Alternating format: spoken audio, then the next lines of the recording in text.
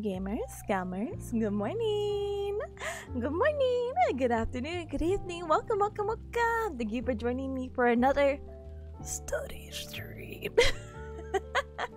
Hi, I hope everyone's been super well. Hopefully the music's not too loud or too z. But I've been really in the mood for late autumn, late night, late whatever else, coffee shop, rainy vibes. So I hope that's okay. I feel like a little ridiculous in my Halloween costume and trying to study it, but you know what? I need the motivation. If I dress cute, I'll learn cute, you know? Anyway, let's kind of get to it. Let me say my hellos and then we'll get started and I'll explain what we're doing, how we're doing, or maybe I should do that first. Okay, fine, that makes more sense. Welcome every cub. Today I'm doing a study stream about, I think the best way to sum it up is called movement science. So we're going to talk about like theories, different kind of impairments, how we learn how to move, how we learn like to do any sort of task, how we learn in general. We're not getting like super neuroscience here or picking the brain, but like really just general concepts that are really not too hard to understand, but understand that people have created certain models for these things, and then we'll go from there. I was kind of working on the study guide like at 11 p.m. yesterday. And then guess what? I found out my other classmate had a study guide already done. And don't get me wrong, I love that man. That man has blessed me with so many good study guides, and we always work on like our online study guides together, but I did not see that. So I've been doing this all from scratch. I've been working trying to find the answers for myself. No way. So some of it's a little bit incomplete, but we can kind of go on and off and we can switch in between. I like the formatting in my study guide just a little bit better just because it's what I'm most familiar with. That's basically it. If not, I would be using a study guide. That is not a problem. But I spent like an hour or two on this, so we're gonna use it, okay? So yeah, we'll go over the concepts, we'll go over like the quick overview, and then we'll kind of go from there, okay, Africa? The reason why I'm studying today and why I'm doing study streams is because last week I mentioned that this week is my exam week. Some of it got moved for unforeseen circumstances, which I'm grateful for, don't get me wrong, but how do you say it? So I don't really have to necessarily about one other one, but I do still need to study for it, which is why on Thursday we're gonna have a study with me stream. Today I have an exam for this course, that like whole movement science stuff, so that's why we're gonna be cramming till maybe about 2 to 3 hours, and then I'm gonna take a small little break, and then I will end stream and study with my classmates. So yay! So let me say my hellos now that I got that out of the way, and then we'll get into going through this beautiful chef kiss 32-page study guide. It is what it is though. But yeah. Hi Rebel, hi, welcome. Let's go, we're going, finally. Almost 10 minutes in, but we're going. Hi SG, hi, Steady Tim, Lunch Tim, all the Tims. Yeah, like Tim Allen. Yeah, all the Tims.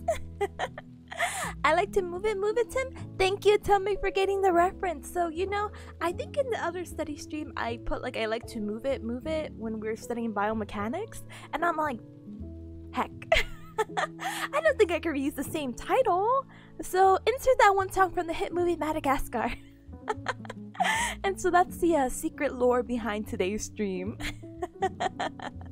Hi Rip, hi, welcome, let's go. Thank you SJ for shouting out Rip, I appreciate ya.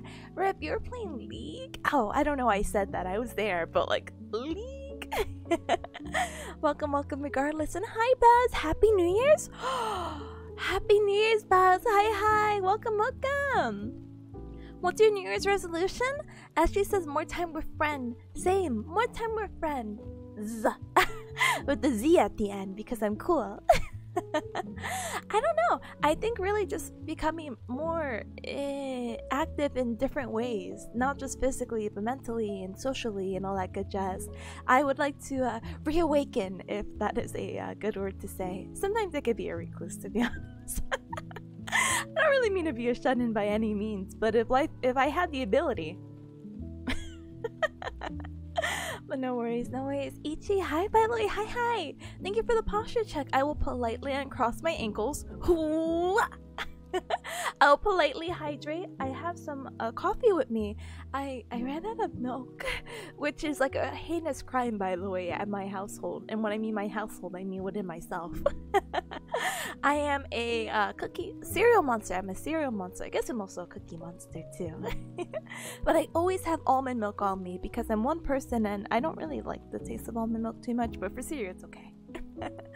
And I ran out. I have to go grocery shopping. I ran out of milk for my coffee. So my one of my roommates let me lend them their Quest protein shake. So I have that in my little bit of coffee. So I'm gonna. Thank you. And thank you for everyone contributing to the karaoke challenge. How far are we? 7%. Let's go. I feel like a lot of people have been contributing and I'm just like contributing and I'm just like, oh god, we're gonna hit it, but we're only 7%. Let's go. I got so scared. Hi John, by the way. Hi, welcome. Ichi says the song is such a banger. God, I love vocal chops. Me too. I love distorted. I love experimental. I love anime. Welcome. Actually, thank you for shouting out Ichi, by the way. Welcome. Non, hi. What are we learning today? Just to reiterate what we're learning today, we're basically learning movement science, if I had to sum it up. Hi, Golden Dino. Hi, welcome. Do you like pudding? Putting your hands in mine? That's lewd. Get out of here. No, I'm just kidding. Hi, Dino. Hi. Welcome. Good morning, Baz, by the way. Good morning. I know, it's so smooth, right? And Golden Dino, thank you so very much for the follow. Welcome to the Cup Club. Welcome. Oh. Oh, gosh. I have to fix my jaw. I just won't smile that much again. I'm sorry. A vow of no smiling. No, I see my OBS freaking out. OBS, don't freak out on me. I will cry. I'm trying to do a redemption arc for yesterday. If you were here yesterday, no, you weren't, by the way.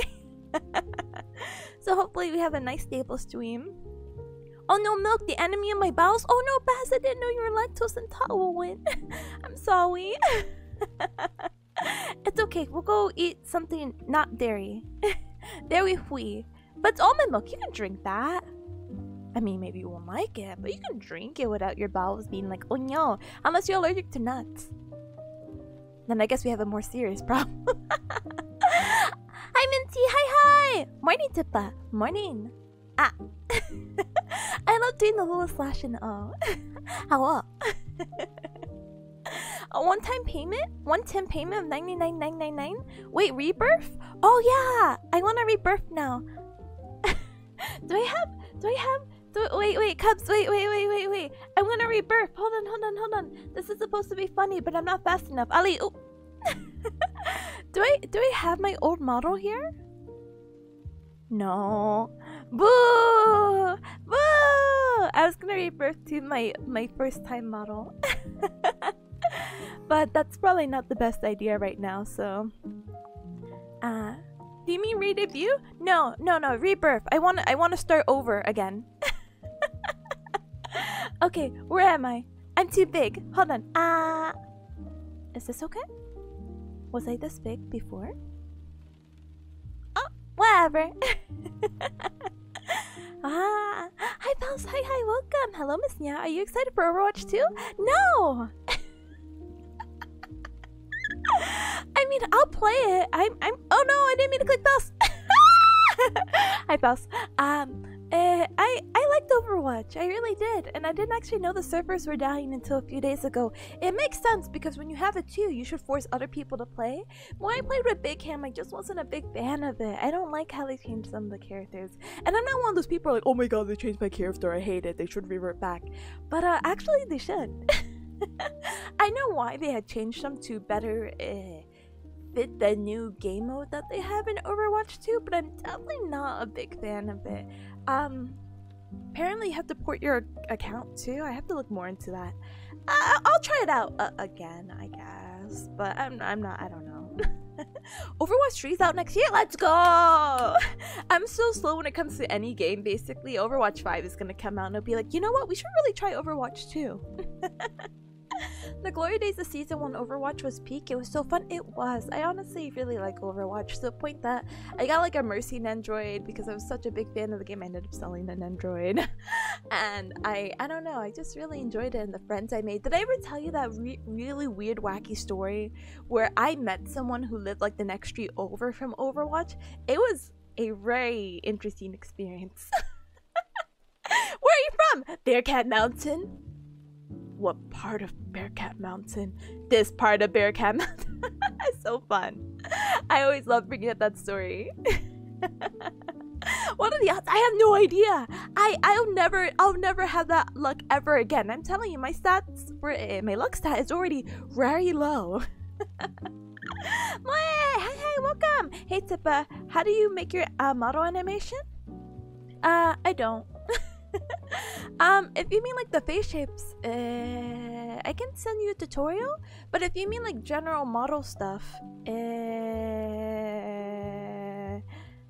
oh, that's such an outdated FAQ. I think I switched from Tumblr to Card. Okay, please forgive me. Don't even ask why I did Tumblr, but the formatting was very easier for me 2 years ago.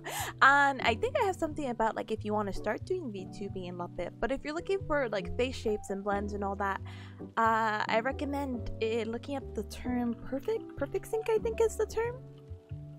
VRoid, YouTube. sorry. I feel like a bot. Like what? Run out of time? Oh no! But yeah, I hope that helps or helps answer your question, okay? But if you have any more questions, I'm more than happy to answer it. I just don't like know, you know? Anyway, oh no, you gambled? I gambled too. How's my day going? This is gonna define my day.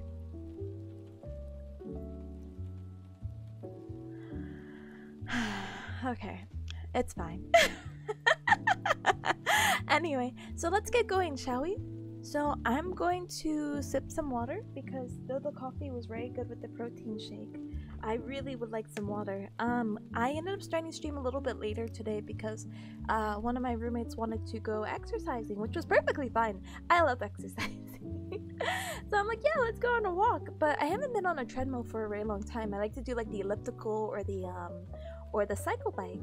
But I decided to run, so I'm like dying. Running? My poor Forever 17 joints, what the actual heck? Anyway.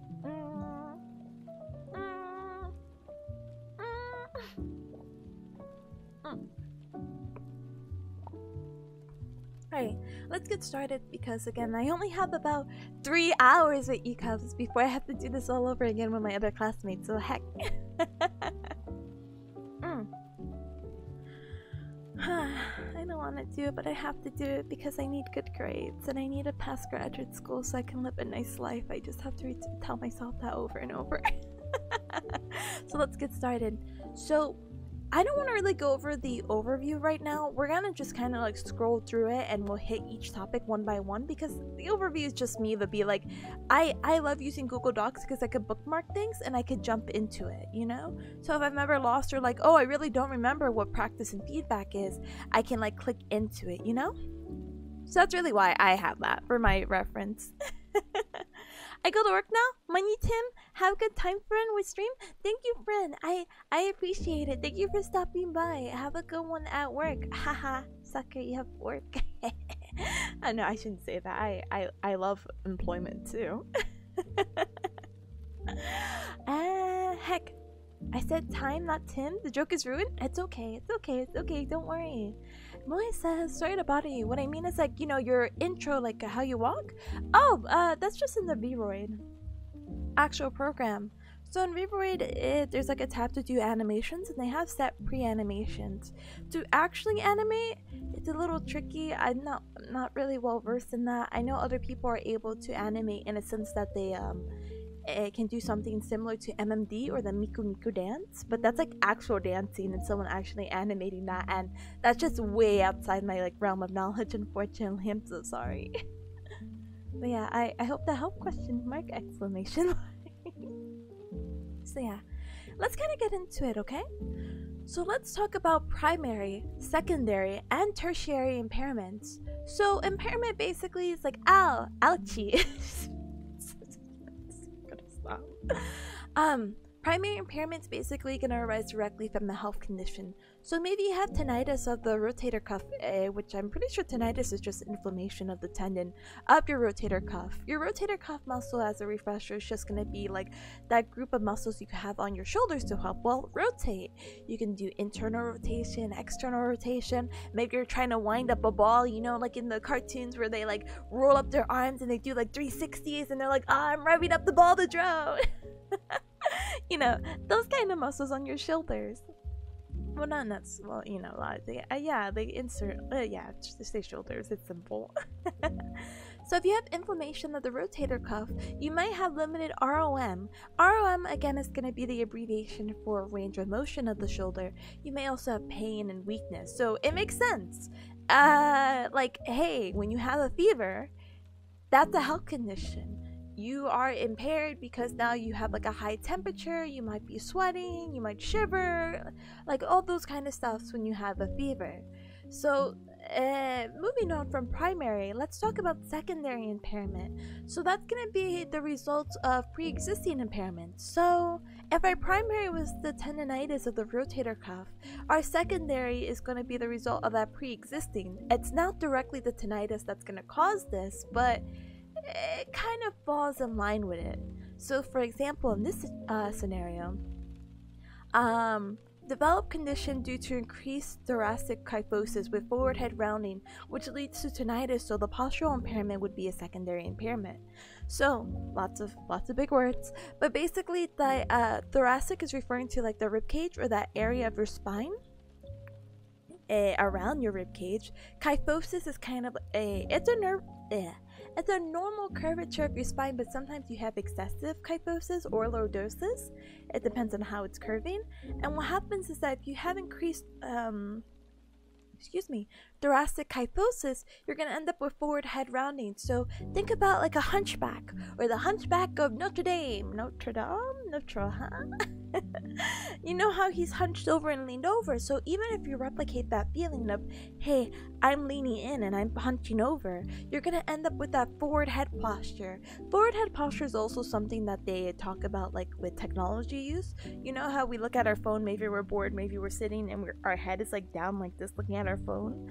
We're kind of encouraging that natural posture of our head hanging low, or again that forward head posture.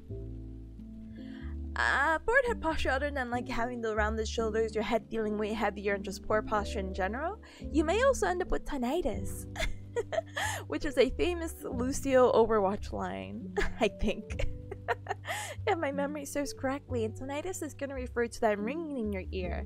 So what was all that for? Basically, again, secondary impairment's going to result from the tendonitis of the rotator cuff. So that poor posture is going to happen from the tinnitus because of tinnitus, the tendon. Oh my gosh, tendonitis. Tendonitis, not tinnitus. Why the words have to be so similar? I cry every single time. Hi Tadere, hi, welcome. So. Yeah, postural impairment is going to come from tendonitis because that limited range of motion, the weakness, and maybe being more comfortable in a certain position is going to encourage that increased thoracic kyphosis. Swah. So let's move from secondary, we're going to move on to tertiary impairment. Tertiary impairment can also be known as composite impairment, and that's actually going to be the result of multiple underlying causes, which are going to arise from both the primary and secondary. John Chain says, weird fact, in Japanese they call hunchbacks nekose? Cap? That's really interesting. Are you familiar with the like stretch exercise called like the cats and camels or something like that, or cow and camels? I think it's cat and camels. Like it's like a stretch. So when you do like a little hunchback when you're on the floor, you do like a how do you call it? A camel, like a hump, like the little hump that they have. And for the cat, you know, the spine goes a little bit more in. You have that curvature in, and you're stretching like a cat who's bringing out their paws out and all that jazz. And so I think it's weird to be like, oh, hunchback is cat back. Unless the cat's scared. I guess. But yeah. So tertiary impairments, just to keep going, it's going to be the inability to maintain good balance. That's going to be a really good example of tertiary because it's the complex result of multiple systems. The reason why this person's balance might not be good, which sounds weird because why isn't their balance being good if we were just talking about like inflammation of the tendon on the shoulder? Oh, and I'm so sorry, by the way, tendon is a it's not a ligament. Tendon is the little piece from the muscle that's going to attach to the bone, by the way. Ligament is bone to bone. So like when we talk about like ligaments of your knee, that's definitely bone to bone. The muscles have tendons, and you might have heard that, I guess, also cooking and all that jazz. So yeah, the reason why they have an inability to maintain balance is because from that secondary impairment, because of their increased forward head posture and all that, and them getting tinnitus and the ringing in their ear. Your ears are super important. The vestibular cochlear system is super important for balance. So it kind of all comes downhill basically. Anytime you have a health condition and it's not addressed properly, you're gonna end up with these really weird situations, which again doesn't make sense because how we're gonna go from shoulder to imbalance, but it does happen, and it's really important to make sure we are categorizing that. So sum up: primary impairment directly from the condition. Secondary, it's a result of pre-existing impairment. So basically this might have been existing already, and this is just only coming forward because of the primary. And tertiary is just multiple. It comes from both primary and secondary. So this one is going to be a little bit lengthy, so I apologize. So we have I think this is a better Zoom, by the way. We have framework. So again, our concept that we're talking about is movement science, and we need to learn how to conceptualize how people move, how we function and live in a society. So pretty much the purpose of all these models that we're going to talk about is to glide that's another class, but guide clinicians through a comprehensive process of patient management and communicating with other health professionals and facilitating educational processes. These different kind of frameworks that we're going to be discussing is going to give a structure to organize clinical practices and the content to interpret clinical information. Emmy RuPaul, thank you so very much for the follow. Welcome to a Cup Club. Welcome. Oh, I said RuPaul. I'm sorry. I'm sorry. Welcome to the Cup Club though. Welcome. And Dede says, how are you, Tipanya? I'm doing good. I'm just zing. I try to wake up English. I tried to wake up earlier today, but I wasn't so lucky. I woke up maybe around 9:30. I'm like, I had to finish the study guide for the stream. So it is what it is. Anyway, so let's talk about the different kind of frameworks, okay? So we have 5 of them. We're gonna, well, technically 6 because the first one's blending in too, but they kind of go hand in hand with one another. So we have the disablement and enablement model. We have the model of function and disability, the ICF model. We have the APTA's client management process. We have the hypothesis-oriented practice, and then we have the evidence-based practice. So let's talk about the disablement and enablement model. So disablement is basically, if you had to take a guess, it's about disability. So pretty much we begin analysis from the underlying disease or pathology. So we could talk about the tendonitis example of the rotator cuff from earlier when we were talking about impairments. The disability is you maybe have limited range of motion. You can't wind up for that ball anymore. You can't move your arm 360 because there's pain and weakness, and you may not even be able to go the full 360. So what do you do, and how do we live in our society with that? So we have to understand with the disablement model, it's going to analyze the impact and functional consequence of the of acute or chronic conditions that are going to compromise the performance and the individual's ability to meet necessary, customary, expected, and desired society functions and roles. So basically the ability to do ADLs. ADLs is just a abbreviation for activities of daily living. So hey, are you able to get dressed? Are you able to button your shirt? Can you brush your teeth? Can you scratch your back? You know, this is really interesting, but if you were to put both your hands in the back, like one coming from the bottom, one from the top, and you wanted to like touch the fingertips of your fingers by this is so awkward to explain. Hold on, let me grab a picture really quick. Internal rotation, touching back. I want someone to do it at the same time. They keep doing like separate.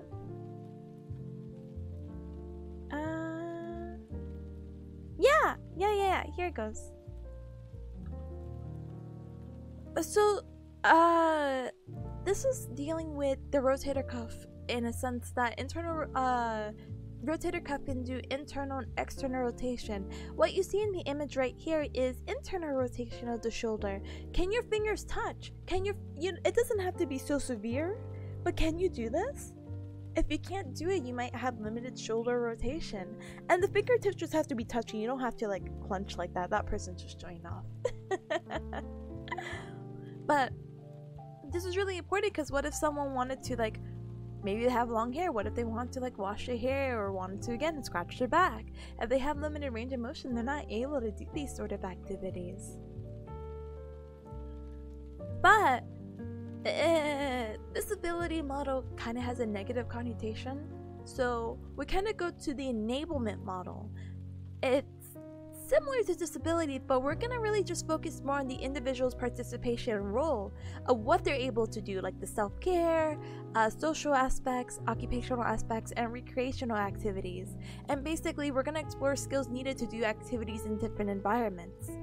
So disability is basically what they can't do, basically. And enablement is like, okay, well, maybe this person is a person who has experienced a SCI, a spinal cord injury. Maybe they're unable to use their legs.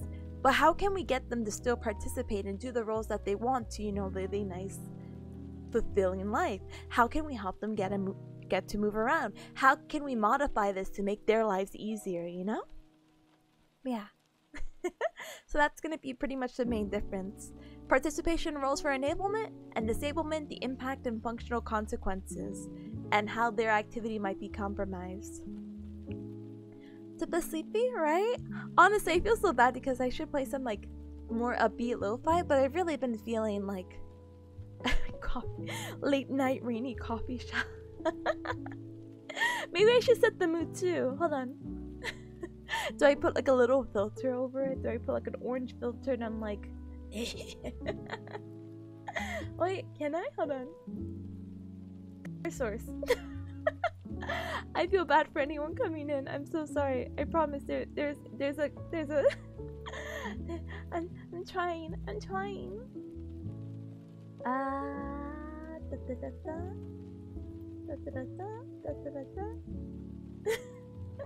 I don't think orange filter is gonna really do it, huh?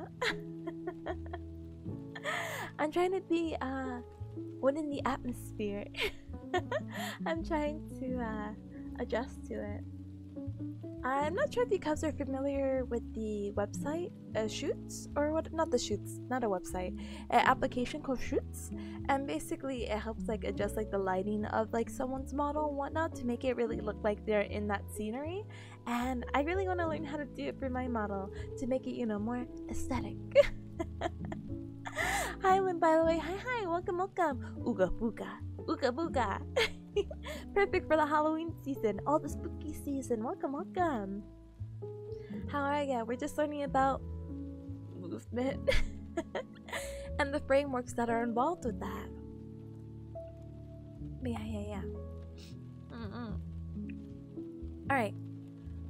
So the ISC model is a biopsychosocial model where environmental and personal factors are integrated with the concept of functioning and disability. So ISC model is also known as the International Classification of Functioning, Disability and Health, or it can also be called Model of Functioning and Disability. Really what you need to know is that the ICF model is going to be divided into two parts. Part 1 is going to be functioning and disability.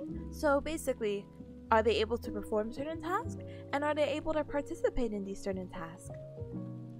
Functioning can be referred to the positive interactions, the integrity of body function and structures, and the ability to perform activities and partake in life situations, while disability is a negative interaction with health situations. So basically, the impairments in the body function and structures, the activity limitations, and participation restrictions. So similar to what we were saying earlier, basically enablement and disability, not disability, what's it called, disability? Yeah, disablement, model. Basically the same thing, but let's take it up a fact, or notch, English. Part 2 is like, okay, cool, but let's actually know some contextual factors. People are not defined by their health condition. Let's again revisit that example of the guy with the spinal cord injury. He's not just a guy who's like, oh, he can't walk on a wheelchair. Maybe he's a father too. Maybe he has a loving wife of 20 years. You know, there's more to that than his condition, and how can that affect it, and why we need to implicate it in this model. And we're going to talk more about that in a little bit. So again, contextual factors, and this is going to represent the background of the individual's life and their living situation. So when we talk about contextual factors, other than that like wacky example I used, they can be environmental or personal. Environmental factors are things that are going to be external to the individual, and personal factors are going to be those unique features or characteristics of the individual. So environmental, I live on the 100th floor of an apartment. And personal is like, I'm a gamer. I use my hands for the controllers and fine movements and all that jazz. We'll use definitely better examples, but I just want to see if I can make it relatable. The data says, your model's 3D? Yes. These contextual factors may either facilitate or hinder an individual's ability to perform activities and participate in society. So if we had to really sum it up, this is the screenshot of the ICF model. So we have the health condition, and from their health condition, we're going to see how does that affect the body structure and function? How does that affect the activity? How does that affect our participation? And from these three, what environmental factors and personal factors are going to be involved? And as you see, there's double-sided arrows, so this can kind of flow no matter what way. Environmental and personal factors can come back up and go back into the activity, which can go here, go here. As long as you kind of address all these, you're good. There's really not a certain order. So let's actually break each one down to what they are, define them, and see if we can put an example to them. So the IFC model, let's begin with the health condition. So this is basically your medical diagnosis. So this can be acute or chronic diseases, disorders, injuries, or circumstances that have an impact on individual functioning. So what this means is that the tendinitis and that rotator cuff, that can be a disorder, or maybe you have frozen shoulder, or maybe you have low back pain, maybe you have carpal tunnel syndrome. All of that can fit into the category of health conditions. From there, we can go back, or not go back, we could go forward now, and to body structure and function, activity and participation. So for body function and structure, the function is going to be the physiological function of the body, while the body structure is anatomical parts of the body. Main difference is basically body function. Are you able to do certain things? Do you have weakness? Do you have a limited range of motion? Like, what's going on? While the structure is more like is there any like swelling? Maybe you're an amputee. What is it exactly, and how we can classify you in this model? So we can also kind of do a side note and talk about impairment. So I kind of talked about, kind of overlapped with the examples I was using with like amputee, because that is technically an impairment. But impairment is going to be the loss of integrity of a body function or structure. So some examples we can have for body structures that, again, maybe you have some joint swelling, muscle spasm, scarring, wound, or amputation. While body function is going to be like pain, reduced sensation, decreased range of motion, decreased strength, power, endurance, impaired balance, coordination, poor posture, and decreased aerobic capacity.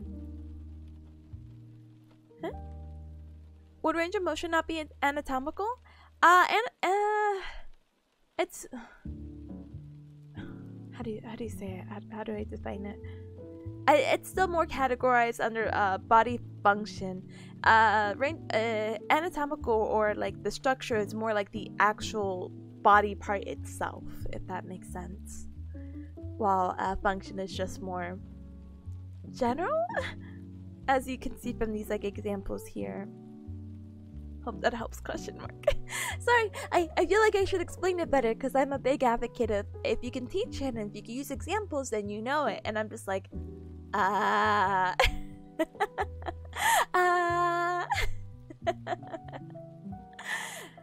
my goodness. But yeah, body structure, actual like body part, body function, everything else. Can you function? Can you stand? Can you do this? Is there things that might be limiting you from doing these certain things? And then if so, that's going to be your impairment. Alright. Oh, and then from impairments we could talk about primary, secondary, and the composite, or the tertiary one again, but we already talked about that, so no. Let's talk about activity. Sorry, it's right up here. So the activity is going to be the execution of a task or action by the individual. These are mostly like smaller, more specific tasks. I think a good way to kind of sum up activity is that it's your INGs. It's your standing, it's your walking, it's your rolling, it's your anything that you're actively doing. Excuse me. Hi, Daddy. Hi, welcome. Guess what? Chicken butt? What happened? But welcome. Chicken butt? That's what I said.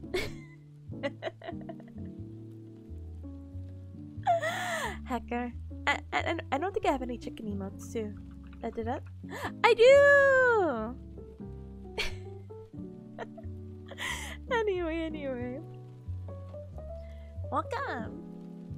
Tipapunk. Thank you, Robo.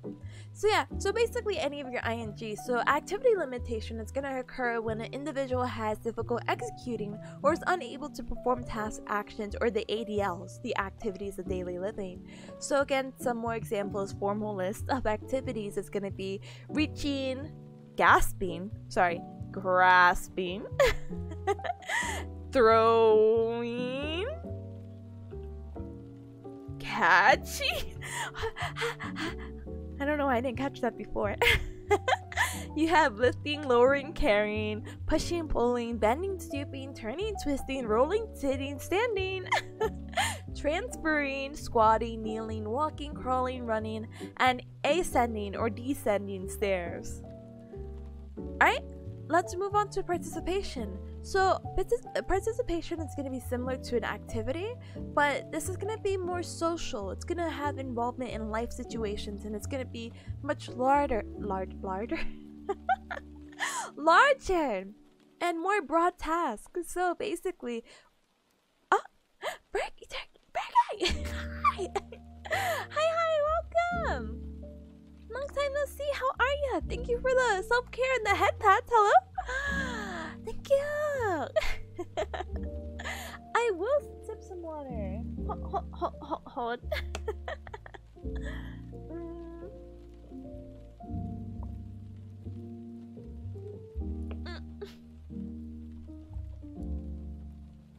Dice. Welcome. Just studying as you see. I hope you've been well. So, for participation restrictions, there's going to be problems with an individual that they may experience when involvement in life situations measured by social standards. So what does this mean? This basically means that they're unable to do things like self-care. So self-care can be like brushing your hair, washing yourself, etc, etc. Your mobility in the community, maybe you're not able to get around, and maybe that you're kind of stuck at home, which I mean, you're unwilling, like you're forced to stay at home, not because you choose to, you mean. Occupational tasks, which kind of goes hand in hand with self-care. School-related tasks, home management indoors and outdoors, so maybe you're not able to go gardening, or maybe you're not able to sweep because maybe the little dustpan, you're not able to like reach down and get it because maybe some balance issues, or maybe it just hurts to like bend down with either your back or maybe your knees, etc, etc. Caring for dependents, that's a participation, and maybe you might have some restriction if you're not able to do that. Let's say maybe you have a child, or maybe you are dependents, dependents are children. Or maybe a very frail older person can be a dependent of yours. Recreational and leisure activities, maybe you're not able to play pickleball, whatever the heck that is. But I hear a lot of old people say they like pickleball, and I still haven't really seen what it is. I guess it's just associated with tennis, but it is what it is. Socializing with family and friends, and community responsibilities and service. So maybe you're like, oh, I want to clean up, I want to help pick up trash in the community. If you have that restriction, you won't be able to do that, basically. Hi Nico, hi, welcome. So many long time no sees. Hello, what are we learning? We're learning the concepts of life and how you shouldn't define people by their condition, but also give them contextual factors because they are human. We're also learning just about movement and learning and all that good stuff. But welcome. Hope everything's been well with ya. Welcome. So, We talked about health condition.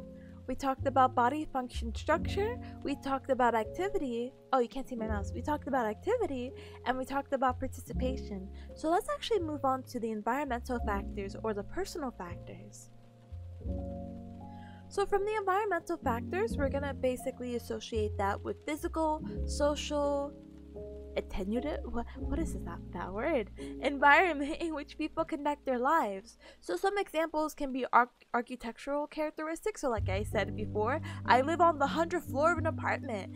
That's architecture right there.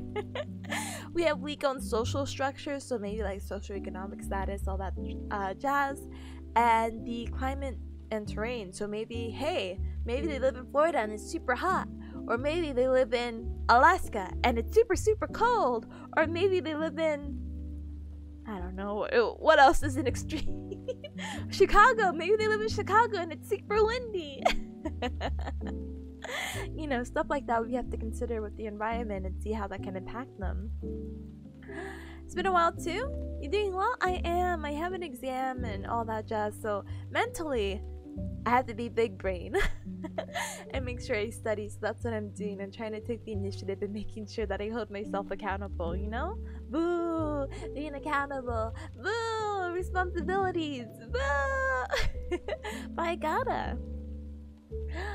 Hi Jad, hi, welcome. Thank you for the head pat. I'm so sorry. It wasn't like thank you, but I appreciate you. Thank you. Lim says, I am under the water. Please help me. And architectural characteristics. That sounds like an emergency. And you should call 911 or anyone else who, if you're not in America, whatever else is your emergency contact for the police, fire department, or medical services. I don't know if you also have heard that, like when you call a place and it's like, if this is a medical emergency, please call 911. That's a 911 thing. I heard cannibal. Definitely not cannibal. Definitely did not say that. Or a climate terrain. True. I guess if you're underwater, that is the terrain I'm in. I am under the water.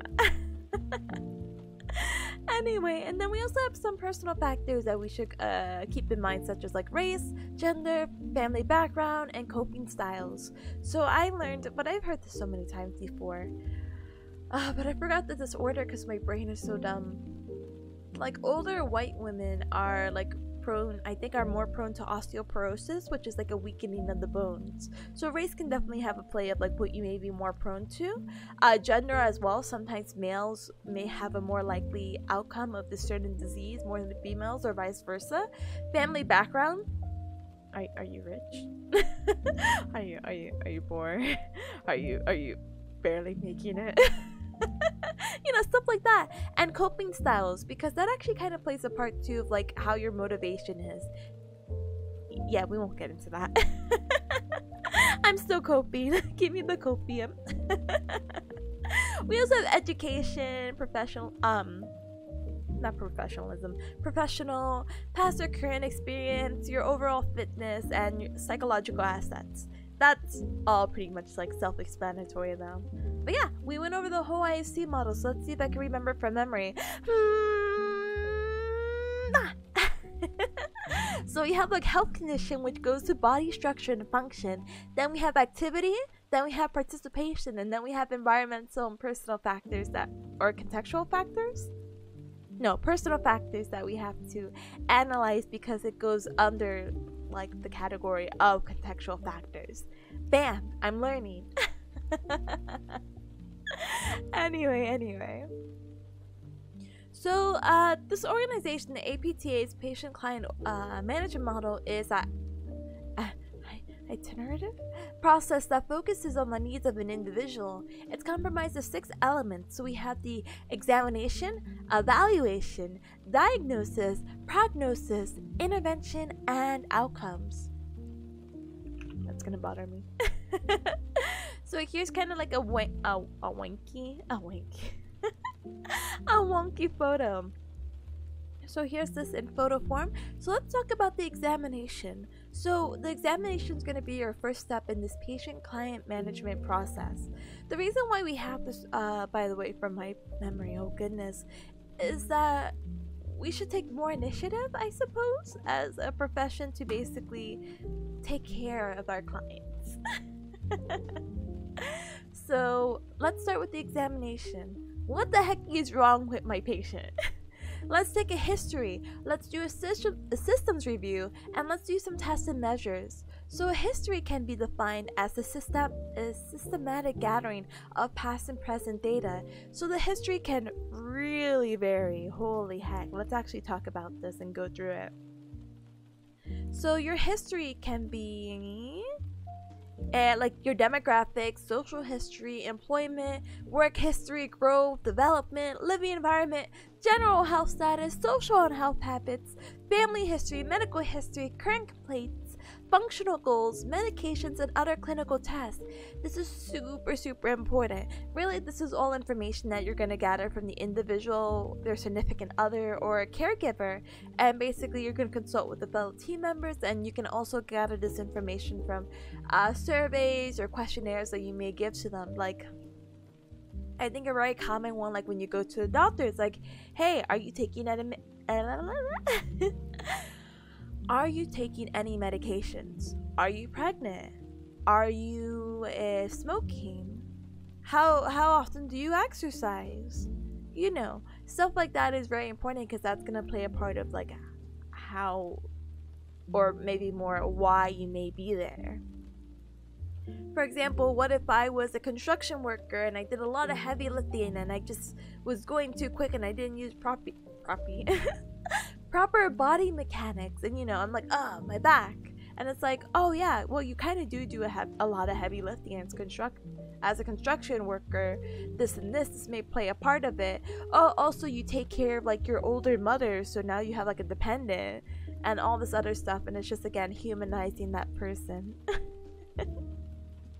Break into people's homes like they do in a doctor's house? Wait, what do you mean?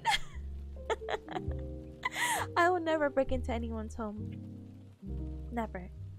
But yeah, basically gathering this history in the examination process, because remember, the stuff that we're still on is examination, but we have the subcategory of gathering their history, is that we're basically conducting an interview. We want to understand who our patient is and their chief complaints, and we're going to basically ask questions that are going to help explore their life, because I'm not really there to hear their life story.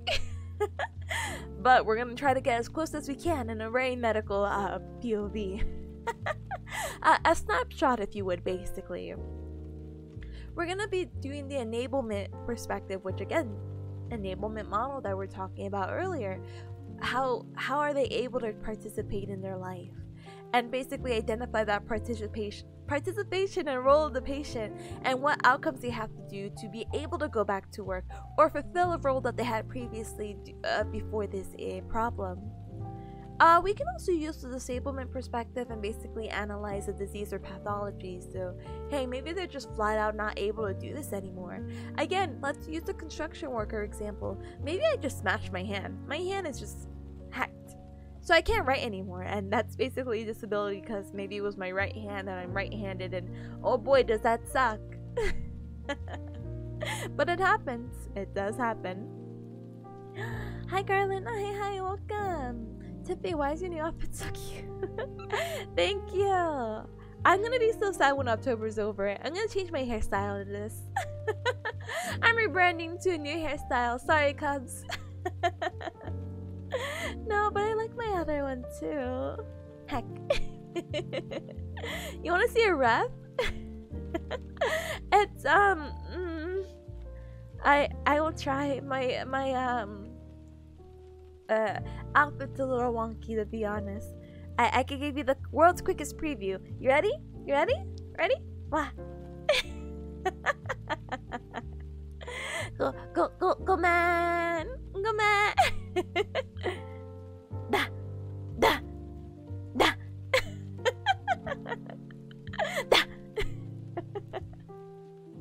I see legs. I would hope you would. What happens is that my hand is stuck in this, like, okay, sorry, the hands on the desk are real. My hand is like, it looks like a puppet, and I want to know where this puppet hand is coming from. So I'm like really like upset.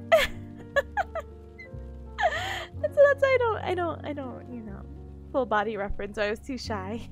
Because I have no idea how to unfreeze my hands. I'm insecure.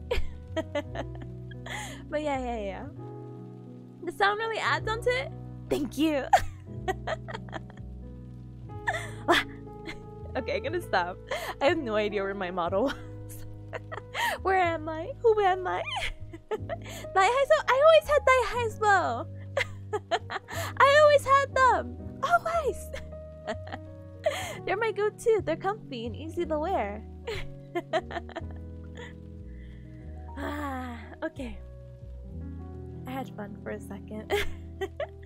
Alright, let's talk about the system review though. So we're going to talk about screening of the body systems and basically get a comparison and general overview of the patient. So when we talk about body systems, we're going to rule out certain things and see what's okay, what's not okay, and what area we need to focus on in particular.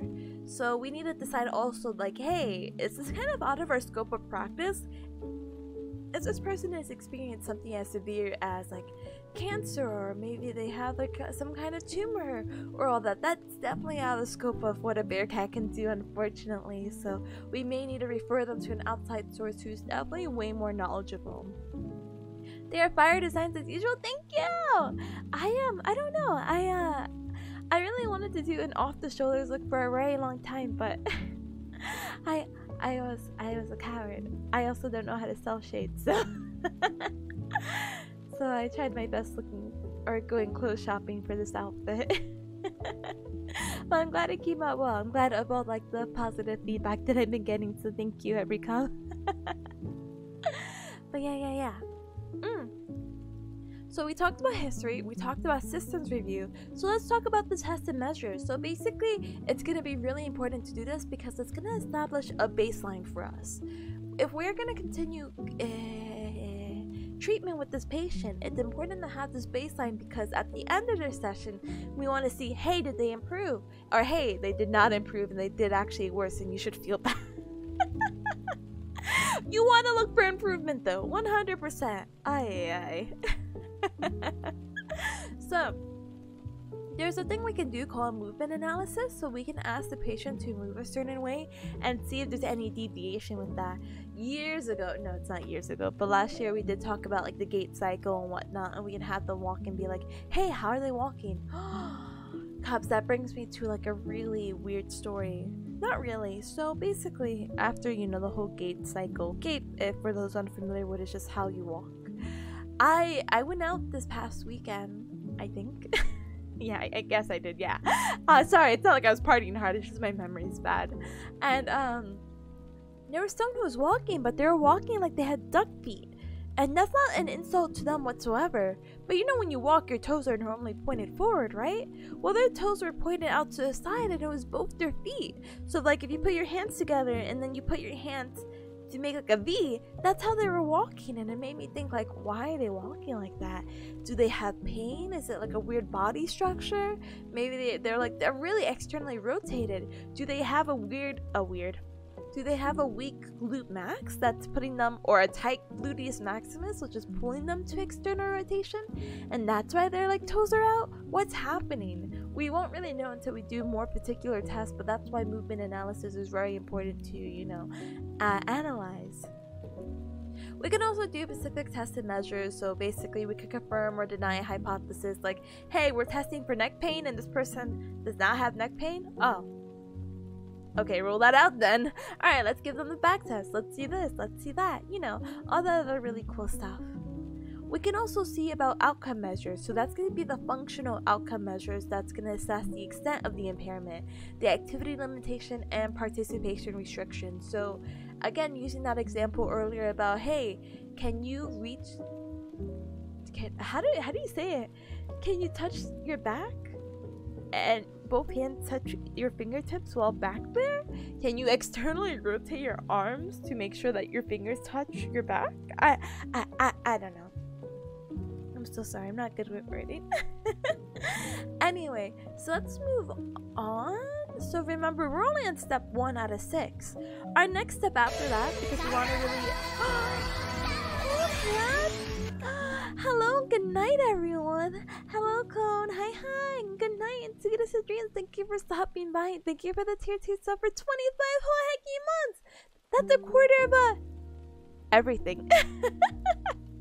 Welcome. Thank you for your continued support. I appreciate it very much. Welcome. But good night. May the soothing voice of rainy coffee shop put you to sleep. Z. Man, maybe I should put the stream a little bit later. So like a Z. I hope you've been doing well and all that jazz, okay? Thank you again for stopping by. Sorry not to keep shooing you off. I'm just like, no, I forget. I think we're like a 12-hour difference, so it's super late for you. So, heck. Sorry. Anyway, yes. So, yes, patient/client management model. Step 1 was examination. Active recall, let's go. Where we had the history, the system reviews, and the test and outcome. So let's talk about evaluation. So now that we're done with the examination process, moving on to our second step, evaluation, it's gonna help interpret. I feel like I'm saying that word. Interpret. The data collected in the examination portion. We're gonna interpret the response to tests and measurements. We're gonna do the we're gonna integrate the data with information collected in history. We're gonna help determine what is their problem, so determine their diagnosis, and we're gonna determine their prognosis. If you're unfamiliar with the term prognosis, it's basically how likely they are to recover. Huh? I'm only 1 hour behind the stream. Really? I thought you were 12 hours. No. I'm sorry. I forgot. Oh man. Good night. Oyasumi. I don't know in my head. Maybe. I feel dummy. I'm so sorry. But yeah. And then from there, when we determine a diagnosis and a prognosis, by the way, we're going to determine POC, or a plan of care, and basically see how we're going to help out this individual to see how we can maximize the best outcome for them. Yeah. So step 3, now that we're done with examination and evaluation, we're going to talk about diagnosis. And we're going to talk about the diagnostic process, which is going to be the collection of data. We're going to analyze and interpret, leading to a working hypothesis, because again, we're using our best educated guess with the best evidence that we have available to determine what the patient has. From there, that process is also going to help organize and classify the data into categories.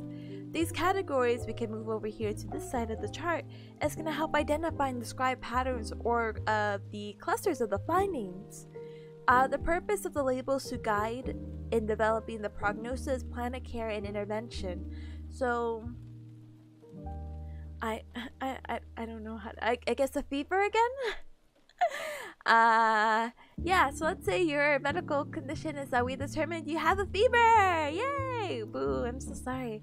So we know the patterns of a fever. Again, you have your high temperature, maybe you're shivering, maybe you're sweating. You're definitely not doing well, but there's some like patterns that are very common that everyone or most people experience when they have a fever. From there, we're going to develop the prognosis. Oh, you know, a fever is relatively common. If you rest, if you take medication, if you're going to follow up with this plan of care, I think your prognosis will be good if you follow through with these interventions, and the interventions being, again, your bed rest, medication, and making sure you're staying hydrated. The category is going to describe the impact of the health condition on the human movement system, and basically this category is also going to help indicate the primary dysfunction to be addressed to help that selection of interventions and develop plan of care. So we basically said the same thing like 3 times over. Oh, Sunny, hi, welcome. Hi, Tips, do you have the exam already or not? So my exam, I was supposed to have an exam yesterday or tomorrow, but it got moved for next week, so yay. But that's the one I'm going to be studying for Thursday. I do have an exam today, So that's why I'm studying for this. I'm going through the study guide that I made, but later I'm meeting up with a classmate to study. It's already 1:39 though. Ooh, I need a speed run because I wanted to meet up with them at 3, but I wanted to take a baby break. Oh no. Okay, Cubs. I know this is really impromptu. Let me be right back. Hydrate, stretch, and I'm gonna go for a speed run, okay? I'm gonna be rapping these. Prognosis, prediction of the patient's optimal level of function expected as a result of PT. Determining accurate prognosis is challenging. Many factors influence prognosis: complexity, severity, acuity, credit. Dies. Okay, I'm gonna be right back though.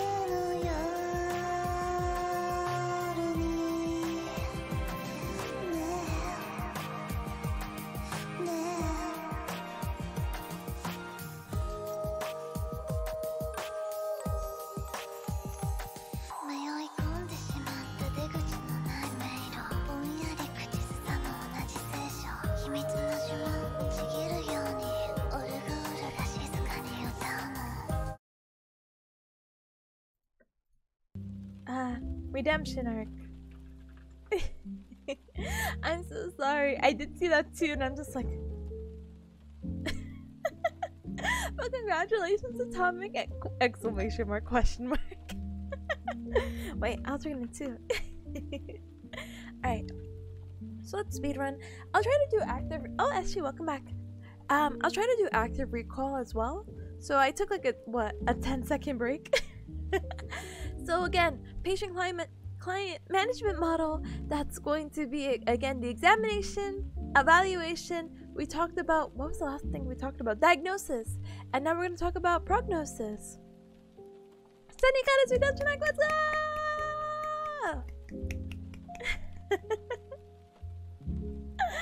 I'm sorry. Another one. I'm just gonna spam this. I need a win because I think I have like 56 gals. Anyway. Alright, so let's talk about prognosis while we wait for this raffle to end. So we talked about it's just a prediction of patient's optimal level of function.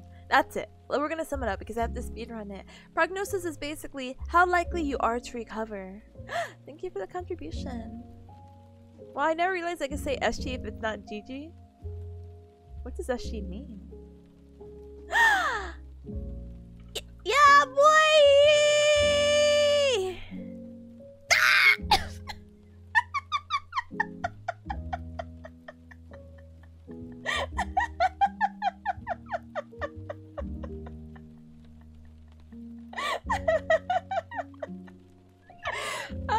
I never moved from where I was. Sad game. Yeah, SG. Oh my gosh, there's tears in my eyes.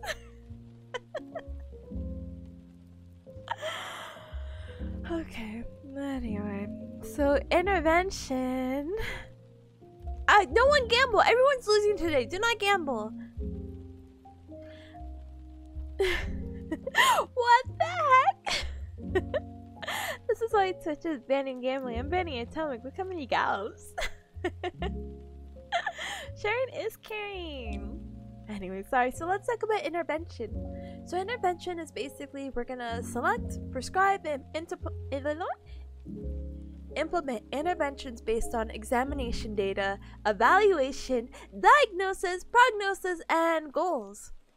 So we have 9 categories of how we're gonna do intervention. I hope these are not important. I think it is give points. Let's see. Give points. Yeah! Yeah, boy!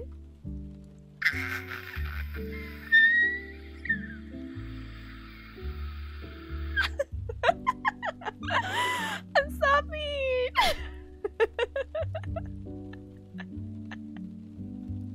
How unfortunate with the raffle! I'm gonna make a YouTube video. I'm gonna show my adventures of gambling. It'll kind of suck because thank you for that. thank you because my big hat is in the way, but it's okay. Let's go, SG GG. So I don't know, I'm like clapping with like my pen. Hold on. Okay, so there's 9 categories. So we have patient instruction, airway clearance, assistive technology, biophysical agents, functional training, integumentary repair/protection, manual therapy, motor function training, and therapeutic exercises. That these are all interventions that we can apply to our patient. And then really most important are outcomes. So what is the implementation? What is the results of implementing that plan of care? SG, no. SG. So let's talk about hypothesis-oriented practice involving hypothesizing impairments based on movement analysis. So basically this kind of model or practice is going to hypothesize the cause of abnormal movement. So let me finish the sentence really quick. No. Let me show you the example really quick and then we'll talk about the examples. So hey, let's say we're helping someone up that's having problems with their stability, which is why they're using a walker. They're getting up in a really weird way. When we get up from our chairs, we don't get up this way. I guess we don't even really use a walker, but excuse me, but if we do, we definitely still don't get up this way. Why is this person leaning towards one side?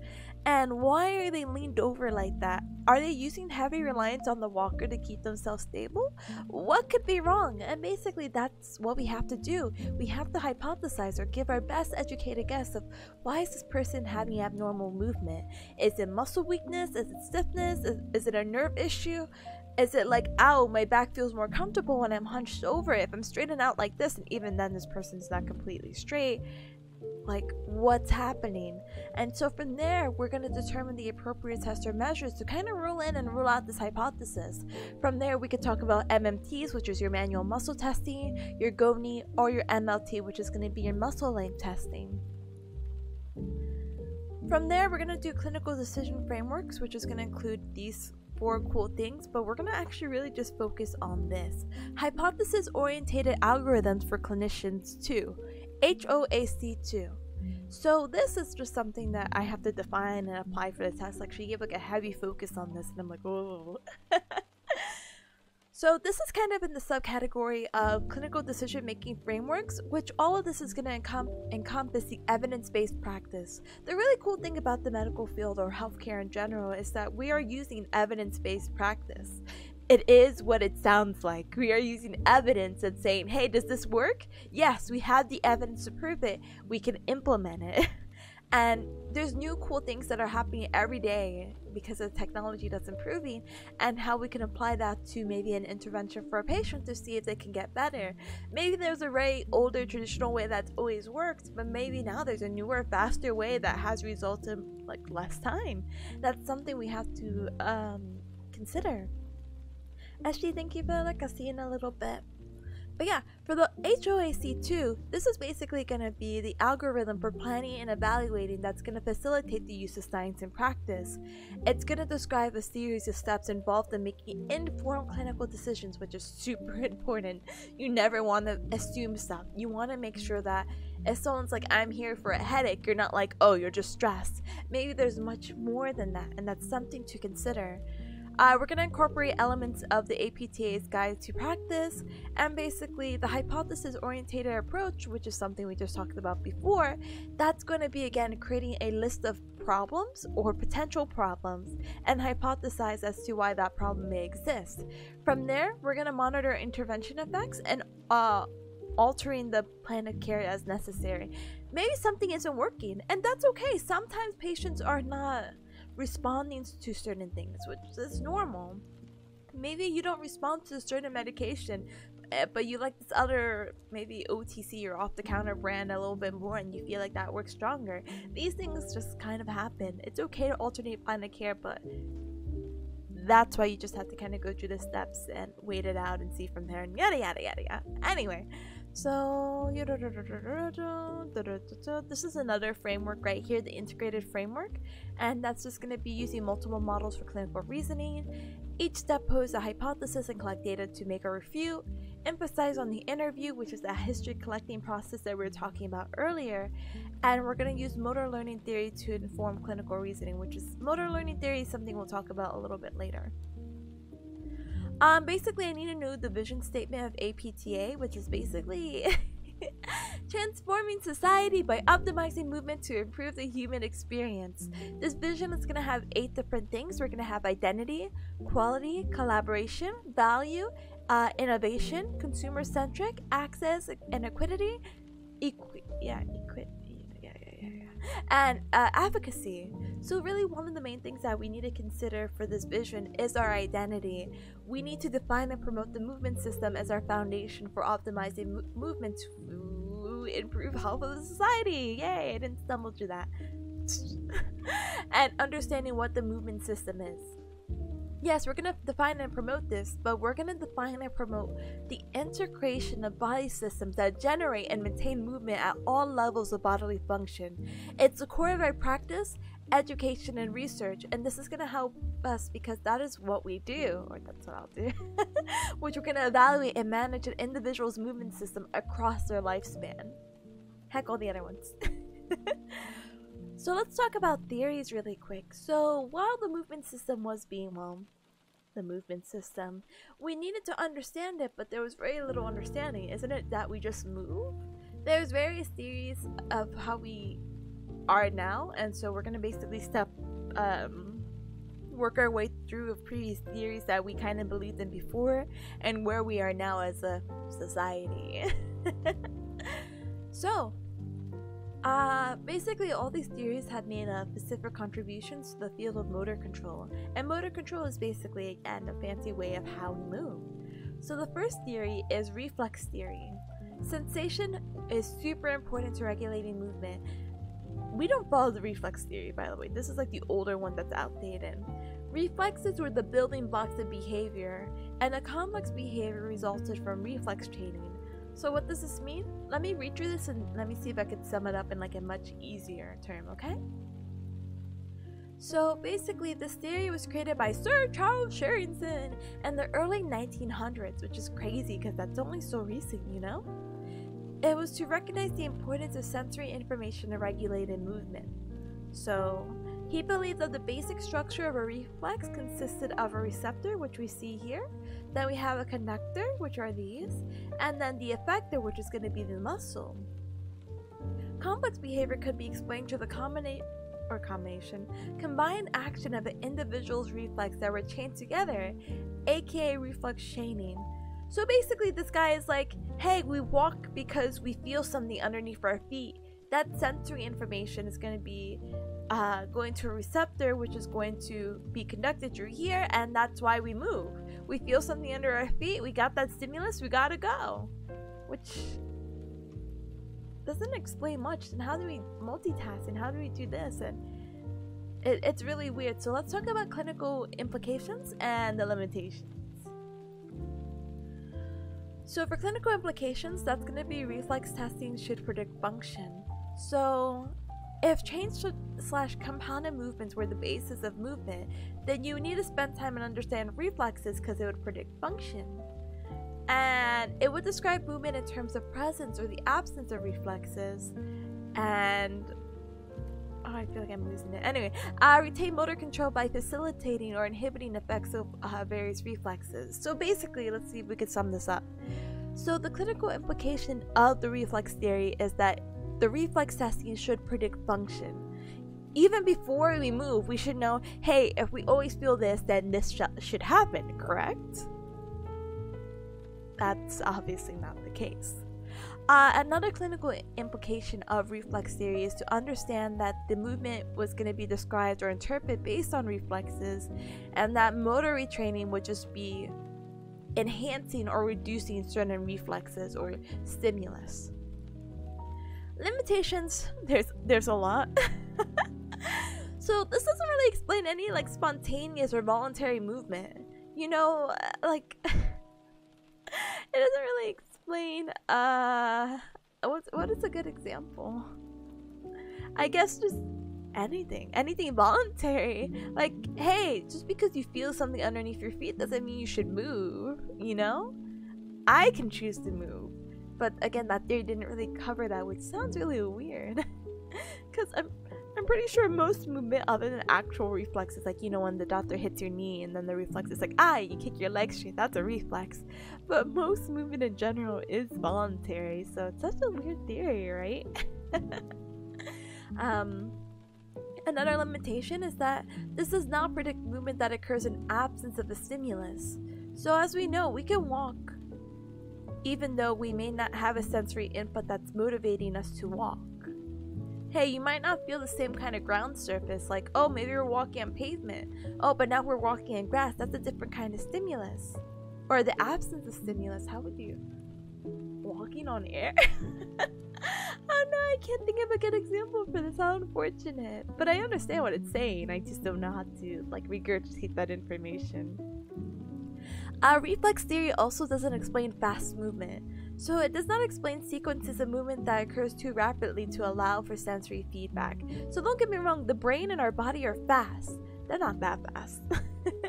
You know when someone says duck and you're like, huh? Either you do duck or you don't duck. It's that kind of situation. So if you were to duck, it doesn't explain why did you duck? What was that fast movement? And then it does not explain various movement responses. So it doesn't explain how a single stimulus can provide varying responses or behavior depending on the context and the descending commands. So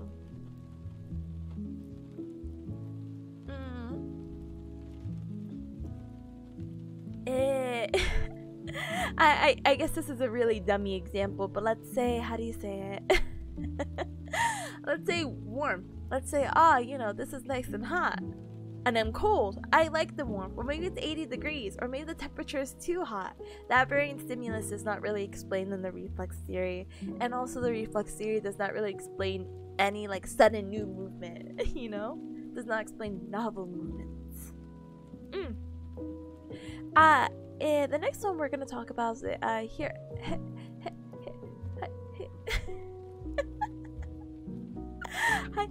Hierarchy theory, which is going to be built on the reflex theory, and basically it's really weird because it's organized in a weird way. It's organized by top down, where the brain is going to control all the movements. And though that makes sense, we'll talk about it a little bit more in detail. Sunny says my brain lags already. Same, my brain already lags.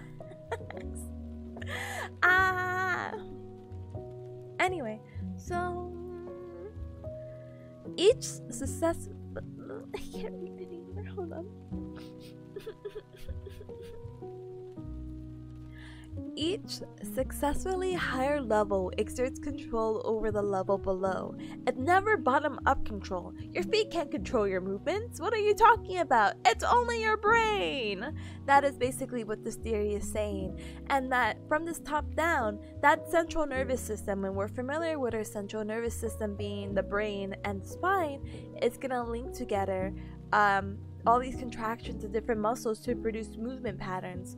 And with this kind of together contractions are going to create synergies. And basically there's only one command or central command that's going to send out and produce normal synergy. Ta-da, your brain.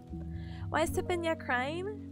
Because I don't know how to read, but I'm a grad school student, so I should know how to read. That is why I'm crying. Anyway, so this theory is really cool because the implications is that it's going to thank you for that. Thank you. Anyway, it may explain presence of abnormal reflective activities after cortical damage, and it's going to help facilitate normal movement with proprioceptive input. So for example, if we have damage to the brain, which God forbid any of that happened to any of you, we can justify that not the damage to the brain, but we could justify the facilitation of normal movement by manual facilitation techniques to promote normal patterns. We'll talk about neuroplasticity and how your brain is able to adapt and be really cool on how it's able to basically function even if it may be missing something because of God knows what, or like damage or whatever, you know? The only issue with this is that even though everything sounds right, it's like, yeah, your brain does control everything. I'm just in a meat suit, basically, right? It doesn't explain normal reflective behavior, so it doesn't explain the example of stepping on a tack with your bare foot. You have an immediate withdrawal of the leg, which is bottom-up control. You have a stimulus that you have a sharp object in your foot, which is the tack. Bottom-up control, your foot's gonna be like, ow, what the actual heck? And pull your foot up as a reflex. And again, that's not explained in this theory, so boo, this theory is invalid. But we're getting there. So let's talk about motor program theory. So this is going to be our third theory, which is going to be central motor pattern or motor programs are activated by sensory stimulus or central processes. So basically stereotypical hardwire responses. So this can be activated by either a sensory stimulus from the periphery, so our peripheral nervous system, so anything that is in the brain or spinal cord, or the CNS, the central nervous system, which is our brain and spinal cord. This is going to involve both top-down and bottom-up control. Movement's going to be possible in the absence of a reflex activity or action, and sensory input is going to be a very important function in modulating action.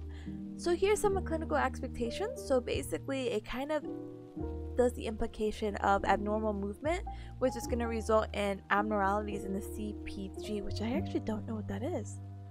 CPG? Huh. Or a higher level of motor programs, and that the intervention should focus on retraining movements that are important to a task. However, the limitation for this motor programming is that it's not going to be the central motor program cannot be the only determinative action. So let's say you have two identical commands, they can produce two different outputs. What can be a good example of that? Maybe walking, running? Hey, I need you to move. You walk or run. I don't know. Wait, there's an example. Two identical commands or signals send the elbow flexors, so let's say we're doing like a bicep curl, are going to produce different movements on whether your arm is resting next to your side or you're holding it out in front of you. Okay. The forces of gravity will act differently on the limb and will affect the movement output. Also, if your muscles are fatigued, like if you went out to the gym, you worked really hard and you have sore muscles, similar nervous system commands may yield different results. So the motor program concept doesn't take into account that the nervous system must deal with both musculoskeletal and environmental variables to achieving movement. So basically, let's say you did work out really hard. If you have your arms to your side right now and you like bring your hands up to you like you're doing your little bicep curl, very easy. But if you're sore and you have your arms straight out like a zombie with palms up and you try to like flex, you can say that's a little bit harder. So basically the motor program control theory does not again account for those environmental factors and the gravity and yeah. Yeah. Systems theory, which I think, yeah, that's our last one. Oh, thank goodness. It's going to be the most current understanding to what we know and why we move and why we do certain things. So it's, again, reflect the current understanding and interpretation of the nervous system. It's going to describe the process in which various brain and spinal centers work cooperatively to accommodate the demands of movement. It's going to take in consideration both internal stiffness and external factors such as gravity and movement planning. System theories can be referred to as dynamic theory, dynamic systems theory, or contemporary systems theory. So basically what's going to happen is that your brain and spinal cord or centers are going to work cooperatively to accommodate the demands of the intended movement. It's going to be a distributed model of control. My spacebar, no!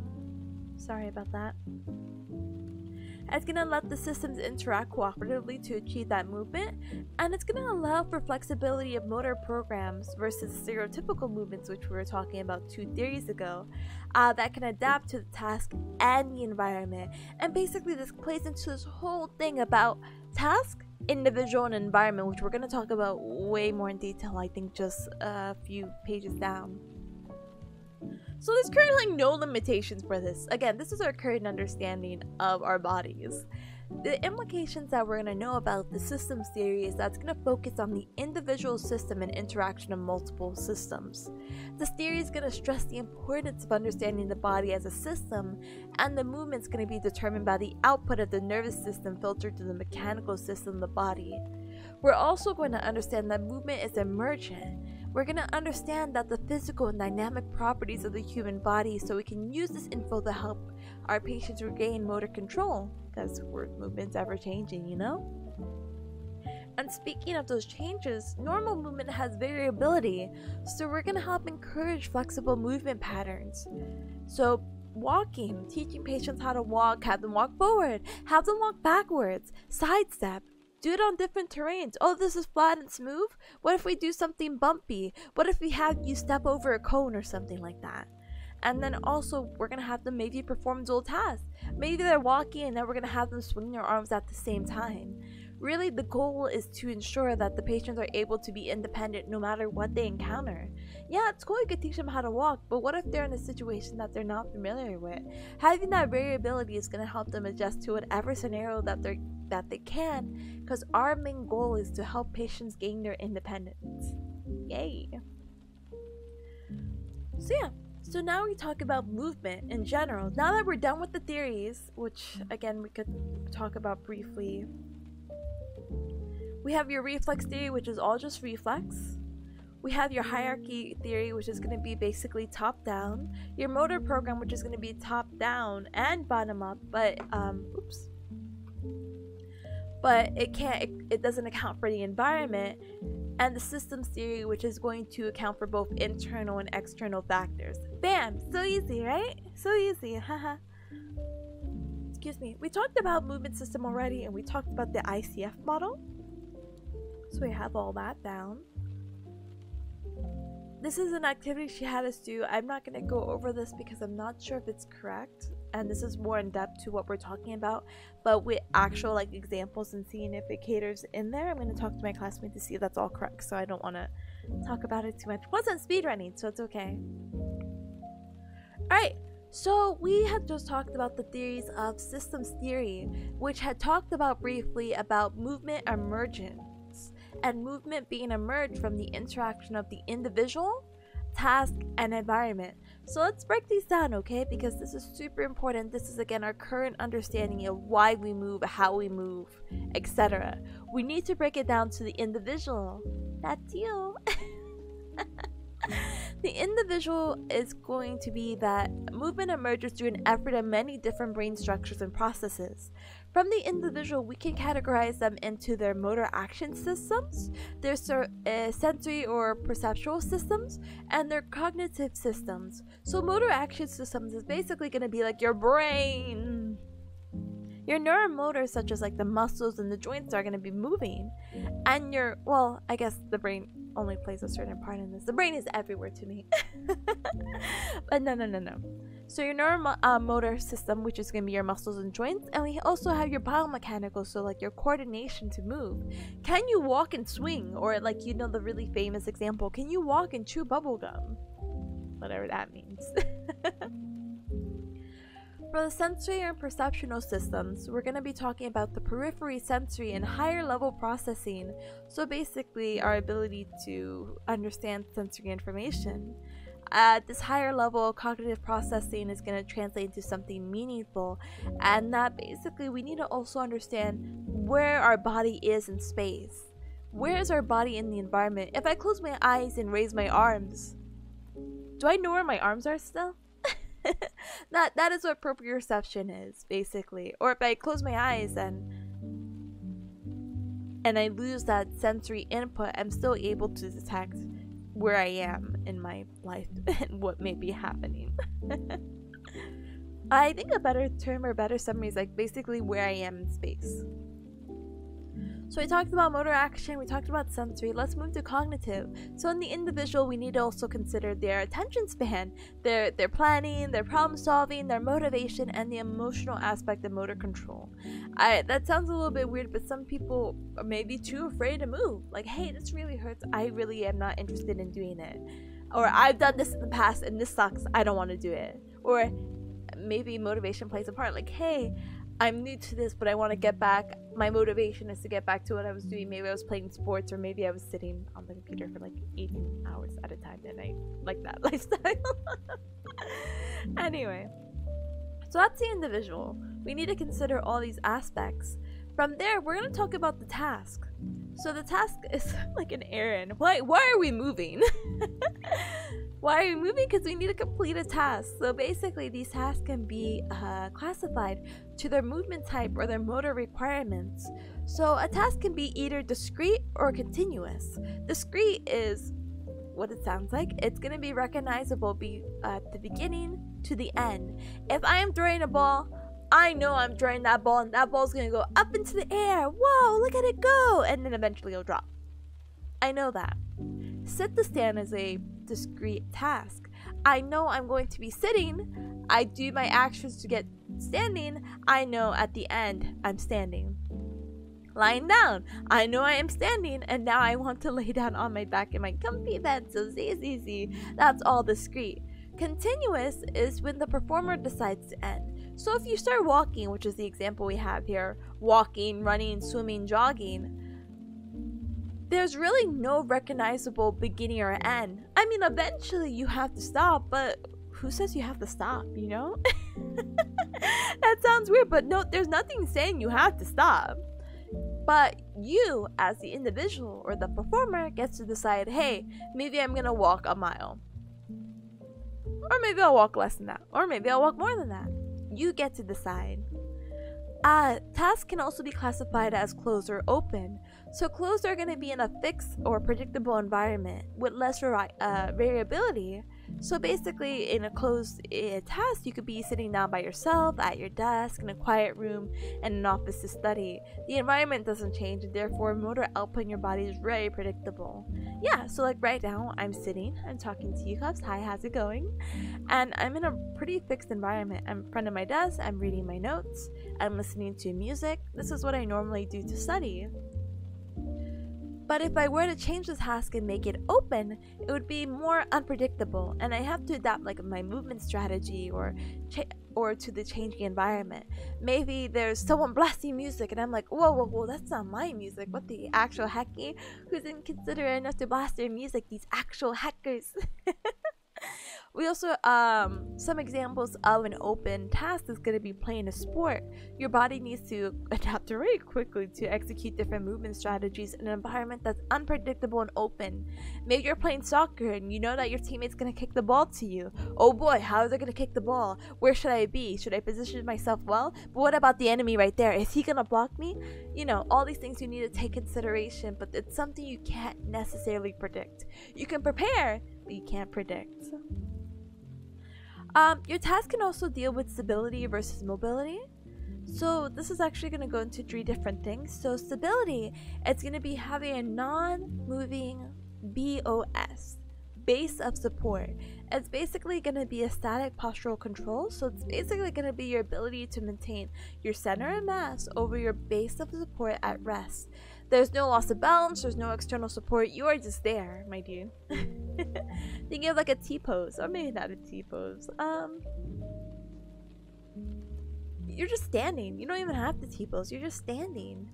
There's no earthquake happening, so your base of support, which is going to be the ground, is non-moving, and you're able to keep, I forgot what the body is, I think it's like S2, like sacrum spine 2. I don't know how to like say it in like easier terms, I'm so sorry. Your sacrum, which is like right above your tailbone, is sectioned off into 5 pieces, and I think it's the second part of that is where most of your center of mass is. So if you could keep that over A pose, yeah, A pose, if you A pose over the floor, let's go. Basically you have a lot of stability, and being able to maintain that pose, like maybe again for example that A pose for a prolonged period of times, is going to be integral anyway.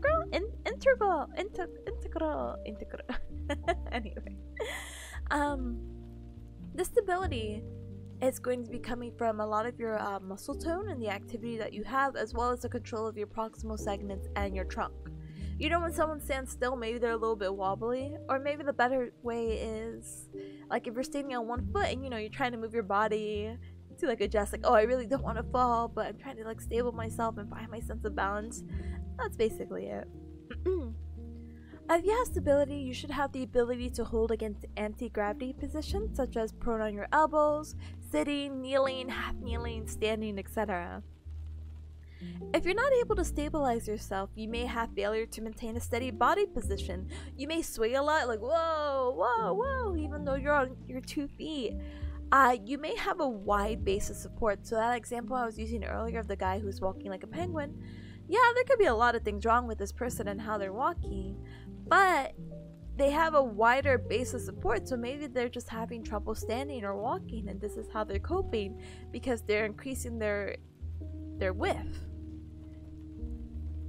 You could also have a lower center of mass, which I don't know actually how to lower your center of mass. I know how to make it higher, like if you raise your arms, or if you're like about to go for a dive swimming, you change your center of mass, but I don't remember how to lower it.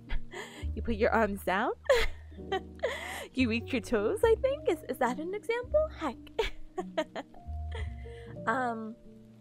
You're gonna have LOB or loss of balance, and you're most likely gonna fall, so boo, falling. Alright? So let's talk about controlled mobility. So maybe you have a moving base of support, which is also going to be known as your dynamic postural control. This is going to be your ability to maintain stability, your center of mass over your base of support, while parts of your body are in motion. So this can include weight shifting, maybe, you know, all my waist to the left leg, now to the right leg. Maybe your limbs moving in anti-gravity position, maybe when you go reach for something, or maybe when you're like repositioning yourself. Deficits in lack of controlled mobility, it's going to include failure to control your posture during movement. So when you're walking and swinging your arms, maybe you're like, whoa, that swing of arms is really messing me up. You're going to also have increased sway, so when you move, wow. And you're also going to have a loss of balance or even potentially fall, so be careful. And then regular mobility that's not controlled is basically going to be your ability to move from one position to another safely and independently. So your base of support is moving, but it's moving because maybe you're trying to perform an action. Maybe you're going from sit to supine. So maybe you're sitting and now you want to lay down on your back. That's supine. Sit to stand, rolling, transferring from maybe like your bed to your chair, or reaching for stuff. That's all mobility, and it's really important to be sure that you're able to do it safely and independently. Deficits in mobility might be failure to initiate or sustain movement through full range of motion, and maybe you just have poor controlled movements. Maybe you're not able to reach for something because you just don't have that coordination, which is fine. Life's fine. Alright, let me go through. And then we also have manipulation versus non-manipulation, so that's just you changing the task up a little bit. Alright. moving on to the last thing in our system theory. So we talked about individual, we talked about tasks. Now let's talk about environment. The environment is going to include the physical, the psychosocial, and social environments in which the patient is going to function and live in. Excuse me. The physical environment is going to be important to examine the context in which an action takes place. Movement must match certain spatial and temporal features in the environment to be successful. So, for environmental features, we can break it down. We can talk about regulatory features and non-regulatory features. So regulatory features are going to shape movement. The task must conform to the environment to achieve the goal. So this environment can be the size, the shape, the weight, or the type, like a kind of a surface type. Like again, are we on cement, are we on grass, etc.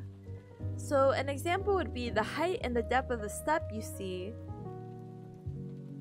on the slide that I don't have would shape movement. Or maybe the shape of a cup, height of a stair step, type of flooring, that can all shape the movement.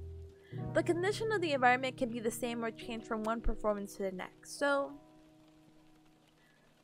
I think even you cubs will recognize this. Like, let's say you're walking on the sidewalk and then you decide to walk on the grass because maybe there's like this inconsiderate like group of friends and they're just walking and there's like 4 in a row, but the sidewalk really fits 2, so you're confused of how they're even walking.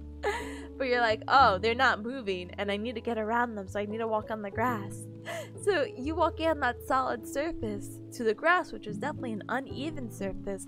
That's gonna be a regulatory feature. That's gonna help shape your movement. You're gonna have to adjust little by little to be like, okay, this is not a solid ground and I need to mentally be taking notes of like, hey, there's a divot, or maybe I have to move around certain things. Maybe there's an anthill, maybe there's a hole. I have to be careful.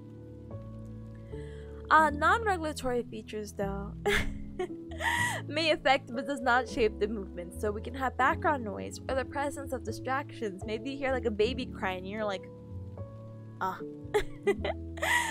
things in the environment that are going on but are not going to necessarily affect your movement. Yeah, it might distract you, but it's not going to be like, oh, I'm wobbling now because I hear a baby crying. Far too relatable. So this is actually like a funny side story, and I'm sorry to all the guys in my chat. So there's this like funny thing going around where it's like, yeah, you know, anytime someone's walking like in a hallway or on the side or whatever, women tend to move out of the way than men. Like in America, because I know other countries might walk different ways, you're like designated to the right. Hi Topanatic, hi. We're learning about movement, but I'm just doing like a really dumb example, so please forgive me, but I hope everything's super well how I am. So in America, we stay on the right for a lot of things. Like if we're walking and then we're in a narrow hallway, everyone stays to the right. Sometimes guys in particular will be on the wrong side and I'll be walking and I'm like, I'm gonna just keep walking.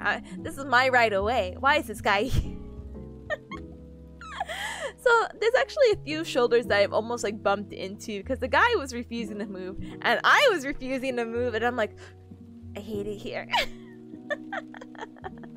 lot of times when you get close enough, they're like, oh, my bad. Like they weren't paying attention. I'm just like, okay. Or when there is a group of people and then that group doesn't like shimmy in, I'm like, where am I supposed to shimmy? Am I supposed to pause and be like, here you go, your majesty, please pass through me? I hate it. I hate inconsiderate people, basically. It's really not that serious because I don't really deal with those scenarios. I'm a homebody, but when I do deal with it, it's just like, Anyway, so an example of what we can do to combine both our task, our environment, and our individual is, let's say there's a 10-year-old who's walking down an empty hallway. They can do it. I believe in them. But now let's put them in a scenario where this 10-year-old is walking down a busy hallway holding a large object. So they are definitely at more of a disadvantage than they were when they were just walking down a regular hallway. They need to adapt in certain ways and adjust their movements in certain ways to make sure they're able to get down that hallway. Tippa's taking a stand against people walking on the wrong side of the sidewalk. I am! It's so annoying. I feel really bad because when I was going to Japan, their default is actually the left. So I'm like, oh, my bad. Oh, my bad. Oh, my bad. I'm so sorry. I'm a gaijin. Sorry. Please forgive me. I'm new here. But yeah, whenever like 3 or 4 people form a moving wall, just moving down to the sidewalk is just where it is. I hope next time that happens, Robo, we just like link arms or something and just be like, we are a wall now. Intimidate them, you know. Anyway, so let's talk about. We talked about the features of the environment. Let's talk about variability really quick as well. So variability, you're gonna have either intertrial variability or no variability whatsoever. Intertrial is gonna refer to the movement's gonna be modified each time, while no variability means that this movement does not change. So I think even before I define it, or I did define it, heck, my memory's so short, you do have to modify each time it's performed. So let's say you're walking up a mountain. Maybe this area is a little bit more steep, this area is not as steep, this area is steep. You have to adjust your movement each and every time. Or maybe you have like steps that are different heights. Yeah, this one was small and tiny, but now this one's like 3 feet up the ground. Like, huh? What? With no variability, it's basically what it sounds like. It's the same. There's no variability with it. There's no changes. All the steps on the stairs are the same. You cannot mess it up. Nothing's gonna heck you up. Gotcha. And so that's some of the variability. The study guide goes over grasp, which I'm not really sure how to explain other than GG, go reach. Locating a target, it's gonna have eye-head coordination of eye-head movements, which is like, oh, I want to grab this, I will grab it.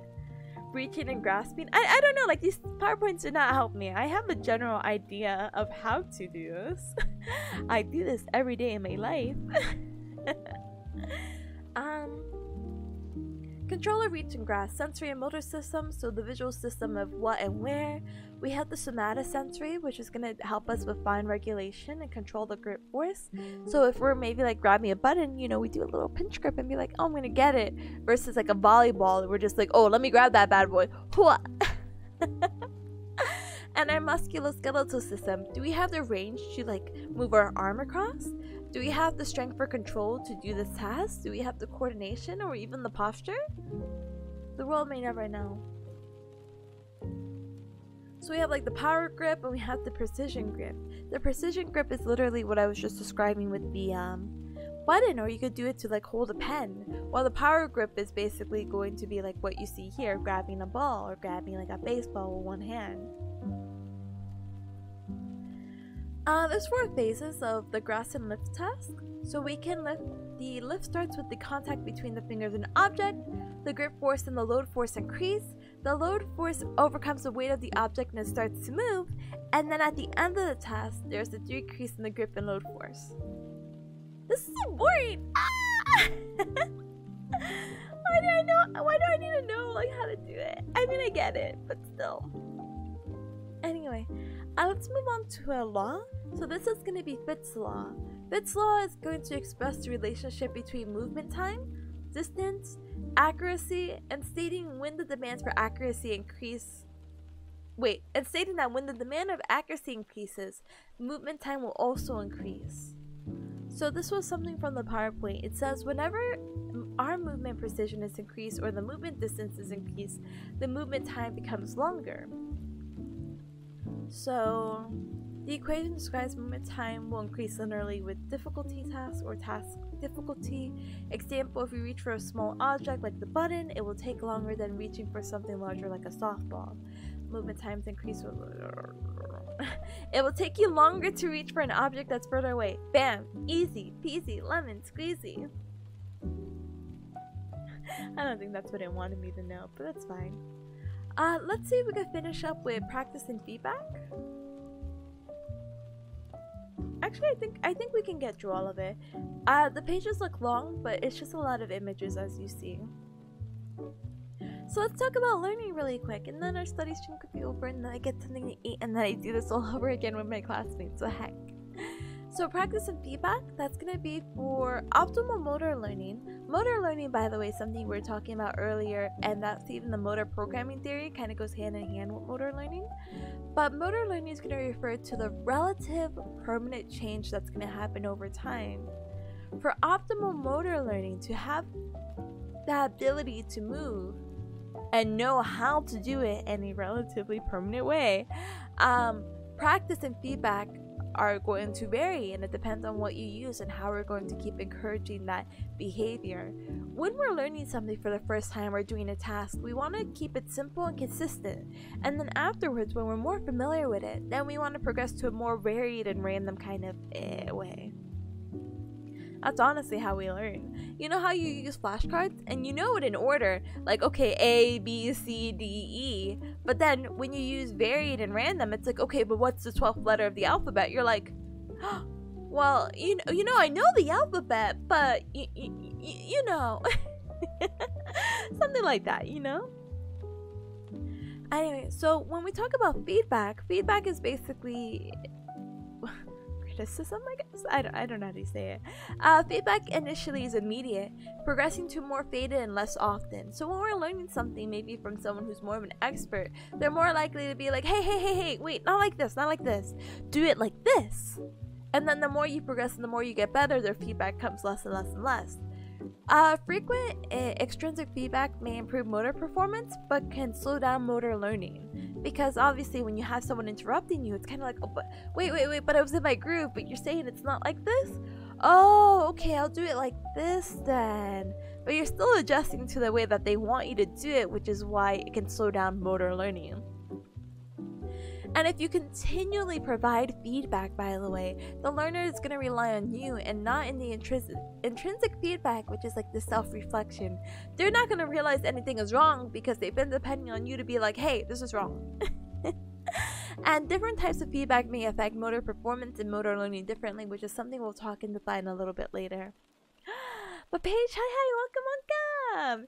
Hello. Yeah. Halloween. Welcome. Happy Halloween or spooky month to you. Welcome.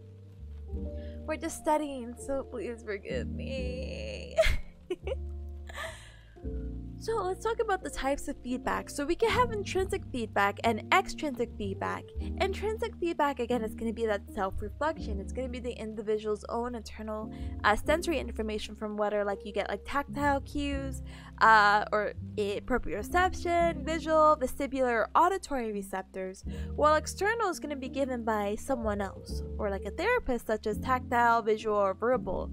Tactile, by the way, is like when someone moves you to do something, or they're like, hey, your shoulders are too high for whatever reason, tap, and then they tap it down, like you need to relax and lower your shoulders, and they'll tap the shoulders. That's going to be your tactile cue. Your visual is that they'll show you how to do it, and the verbal is they'll explain how to do it. Vestibular is going with the balance. Like, whoa, I'm standing on one leg, or oh no, I'm losing my sense of balance. How can I do that internal feedback to regain that balance? And auditory receptors, again, is just kind of going almost hand in hand with that verbal of hearing what this other person has to say, or maybe you're doing something incorrect and it's like, oh, brah, and it's like, okay, that's the wrong noise. I want the right noise. I put on my study glasses. I need to do that. Bam! Study glasses on. So, internal feedback, external feedback, intrinsic feedback, extrinsic feedback. Extrinsic feedback can do progression. So, when someone is teaching you something, there's different ways, different categories of these feedbacks. So, we can have task performance feedback, movement outcome feedback, and just general feedback. So, the task performance feedback is going to be concurrent or terminal. Concurrent feedback is going to be given during the task performance. When they're coloring something, it's like, oh, we want you to color the penguin blue. Why are you coloring it purple? Can you fix it? Terminal feedback is going to be given at the end of the task performance. Like, hey, good job, doing what you did. Thank you for coloring that penguin. But we really wanted that penguin to be blue, not purple. Movement outcome feedback. So knowledge of performance is going to be feedback related to the movement pattern used to achieve the movement outcome. So maybe they're moving in a certain way and you want them to adjust. So it's like, hey, I see you're doing this, and while you're doing this, can you actually try this instead? And they do it during that process. While knowledge of results, it's going to be the same thing but at the end. See, these are relatively straightforward processes, so thank goodness, right? But let's talk about general feedback now. Hold on.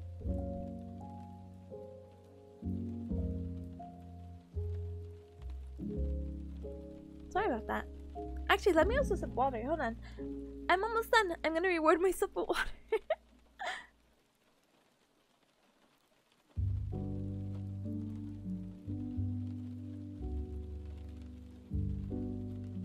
Alright, I'm hydrated. I'm good. So general feedback. So we have 5. So we have immediate feedback, which is gonna give immediately after a movement. Hi, Blue. Hi. Have good water. I am having the best water. Hi, Blue. Hi.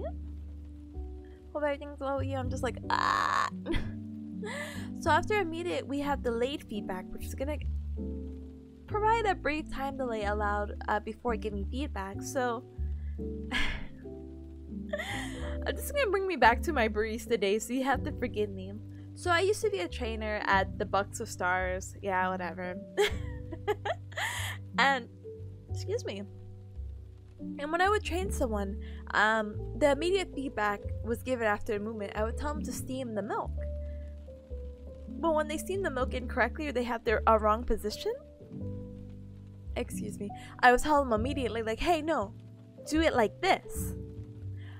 Delayed feedback, however, I'll have them steam the milk and I'm like, hey, you are doing that process correctly, but you can do it like this. Because then we go and, oh my gosh, we talk about like optimizing and what is the word that we use? Sequencing.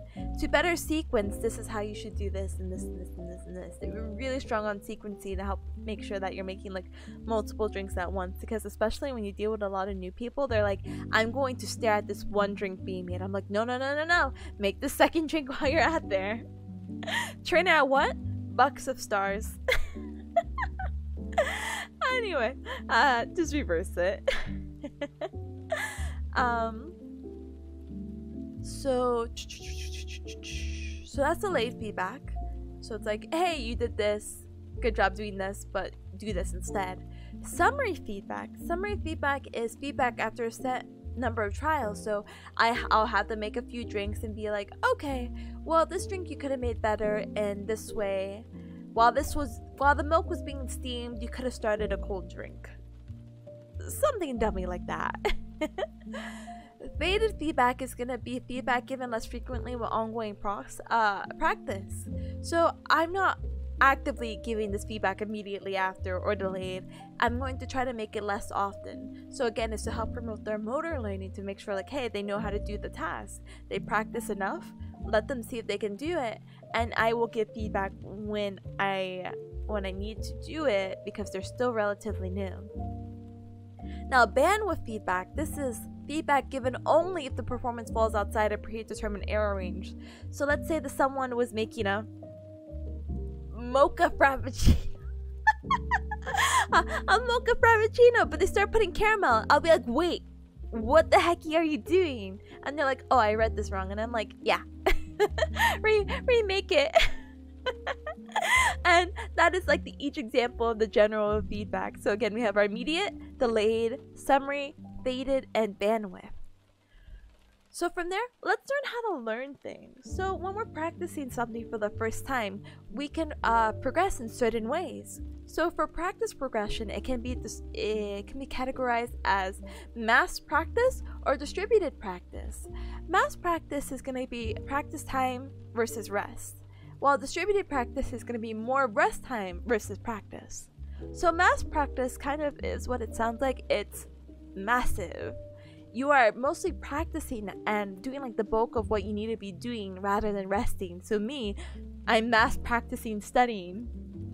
I think I took one little break to like stand up and stretch and try to speed run this, but I'm doing mass practice, which is going to allow me to try to get as much more information than I would in a distributed practice, because as we define mass practice, it's going to be a session in which the amount of practice time in a trial is greater than the amount of rest between trials.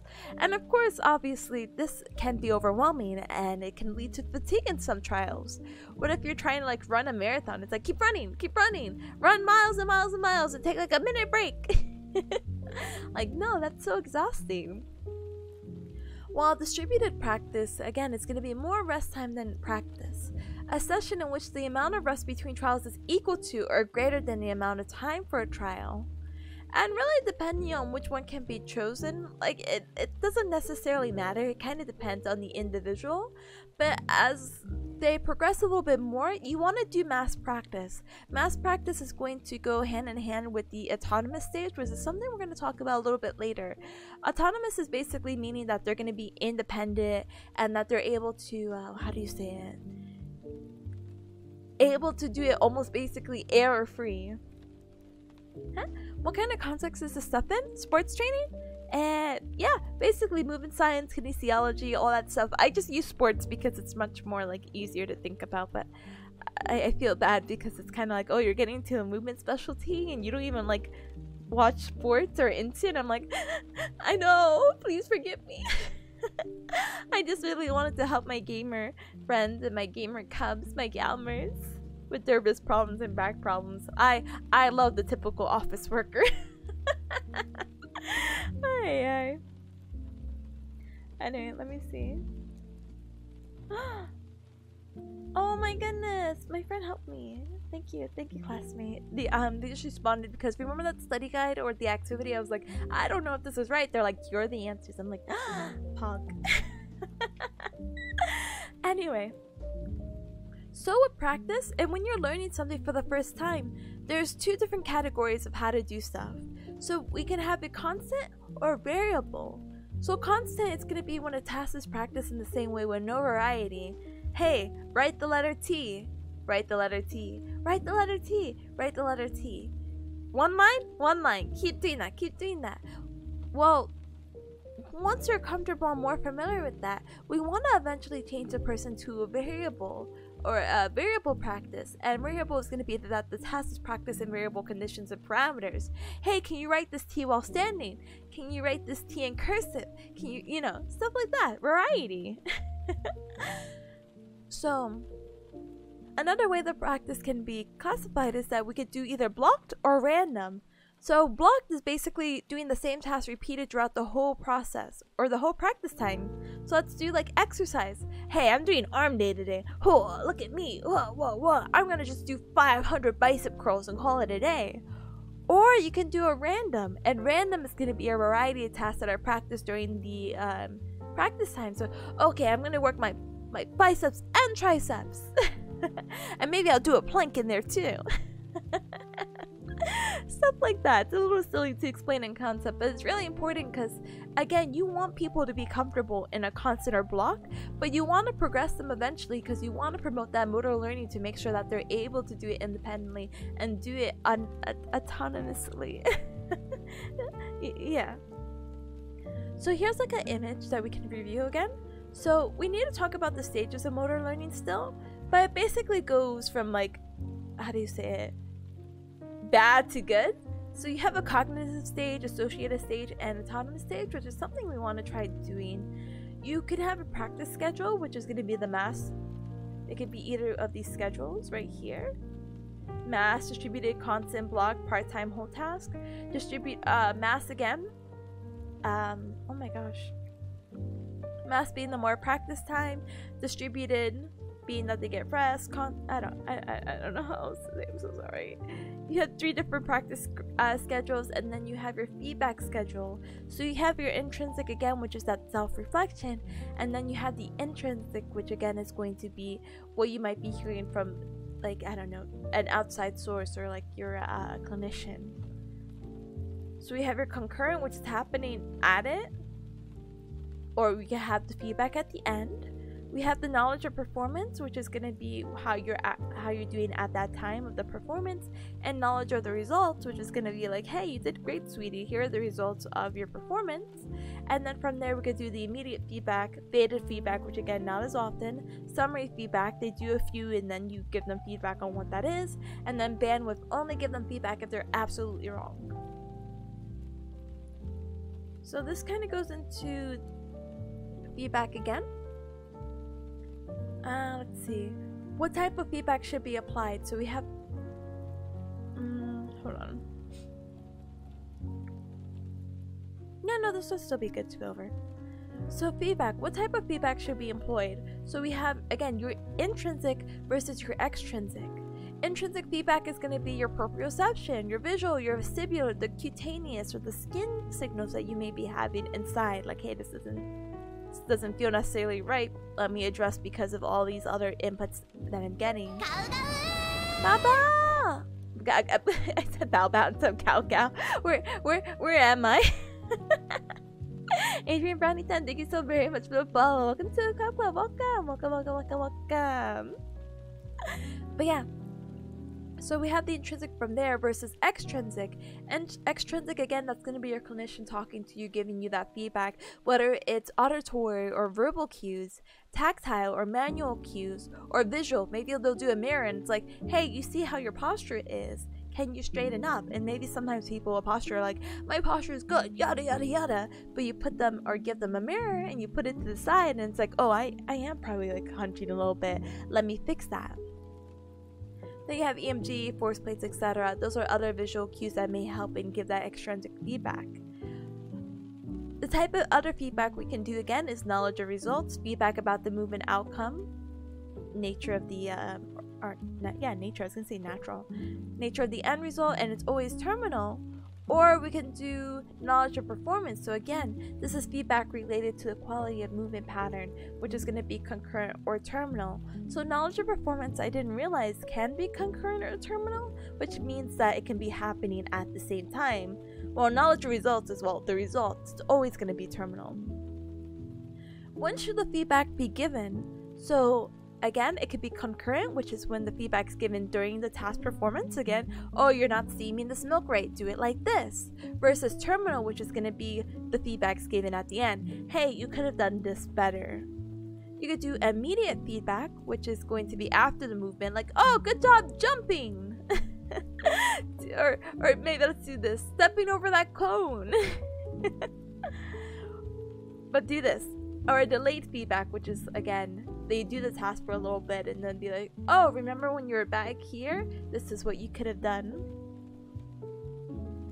By the way, secretly taking a picture of them might be more effective than giving them a mirror because they shift the moment you bring up posture. They do! It's really funny because so I briefly talked about getting baselines, right? When we're talking about like patient-client management and tested measures and whatnot. One of the tested measures, you know, obviously like blood pressure, etc., etc.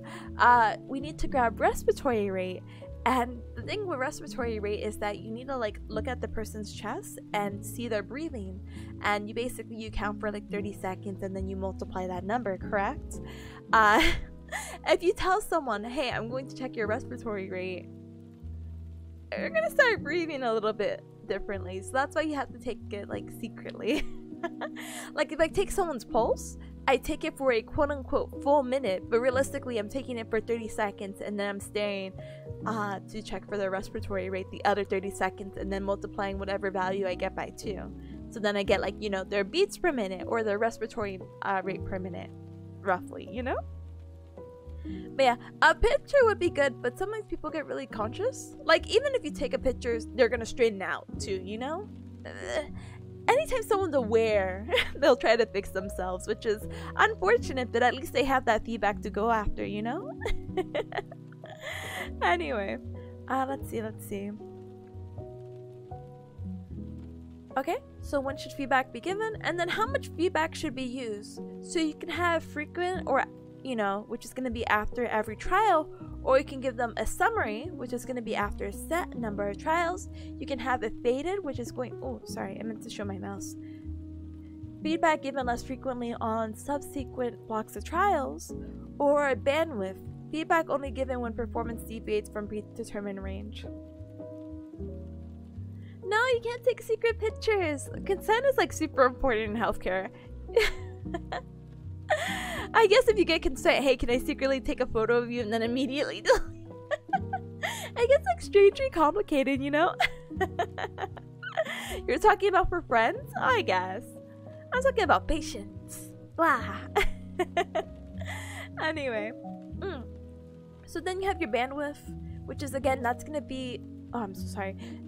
Only when, again, the feedback's only given when performance deviates from predetermined range. So if they're absolutely wrong, give them that feedback. Practice, how should it be spaced? Basically, you could do mass or distributed, which again, mass is going to be lots and lots of practice. Me cramming for this exam versus distributed, where rest is going to equal the amount of time I practice. So I either I study for 2 hours, example. So if I did distributed practice, that means my rest should be 2 hours or greater, which sounds really unrealistic, but I guess that's what the book says, you know? But yeah, and what task and task variation should be practiced? You can either do constant or variable. Constant, again, this is going to be always the same. Variable, it's always changing. How should they be sequenced? You could do it blocked or random. Block is basically going to be, you're going to repeat the same task over and over and over again, and you got to get it good before we move on to the next one. Or we could do it random, where we do multiple all at once. How should the environment be structured? You could do it closed or open. Closed is going to be predictable, while open's unpredictable. And you could either do a whole task training, like let's do the whole thing, or let's do part-time task training, or part task training.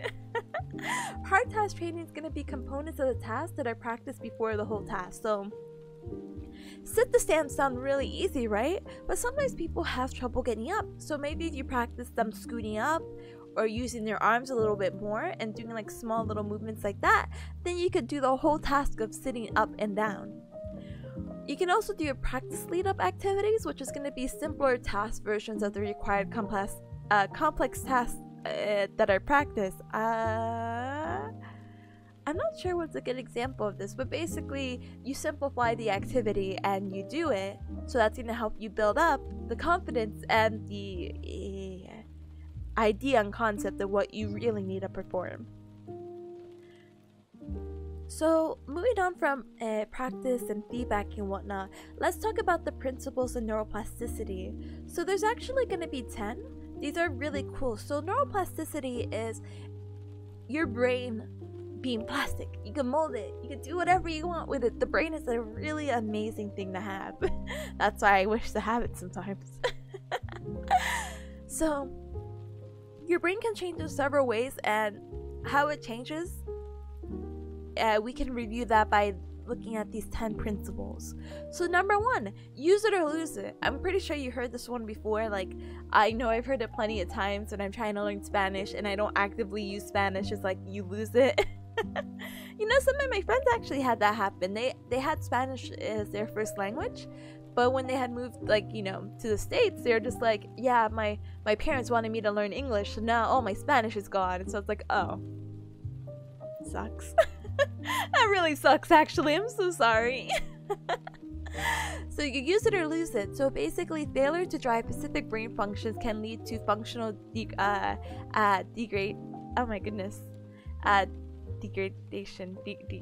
yes. You can use it or improve it. So training that drives a specific brain function that can lead to enhancement of that function. So basically the opposite of lose it or use it. You're going to use it and improve it. You're always working on it to help build it up. Is this basic knowledge? No. I'm not going to become a doctor. I'm only becoming a doctor in degree, unfortunately. So you could call me Dr. Tipanya, but basically you can say I'm specializing in orthopedics or kinesiology. Yeah, so we could talk about specificity, which is going to be the specifics about stuff and the nature of training experience that's going to dictate that nature of plasticity. So if you're learning how to sew, you're learning how to sew. You're not learning how to run. Repetition matters. So again, like flashcards when you're studying, super important. The intensity of it's going to matter as well. If you're doing stuff that's like brain dead, you're not really paying attention. Sorry, brain dead's very like, sorry, I did not mean to say that. But you're not really paying attention, you're zombieing your way through it, you're not really building up that principle of neuroplasticity. You should make it difficult. It should make you think a little bit, We also have time matters, so you have to dedicate a certain amount of time to do these things to help make those building blocks, make it, like they use it and improve it. Salience matters, so this is gonna be a weird thing where basically you need to understand that what is salience? It's just like it's important to you. I believe, right? Let's see. Yeah, what the brain finds important. What would trading intensity for studying be? Hard. No, I don't know. It's really difficult because most of the stuff that you're learning, yeah, you know your brain, but do you that is digest. The intensity and all that jazz,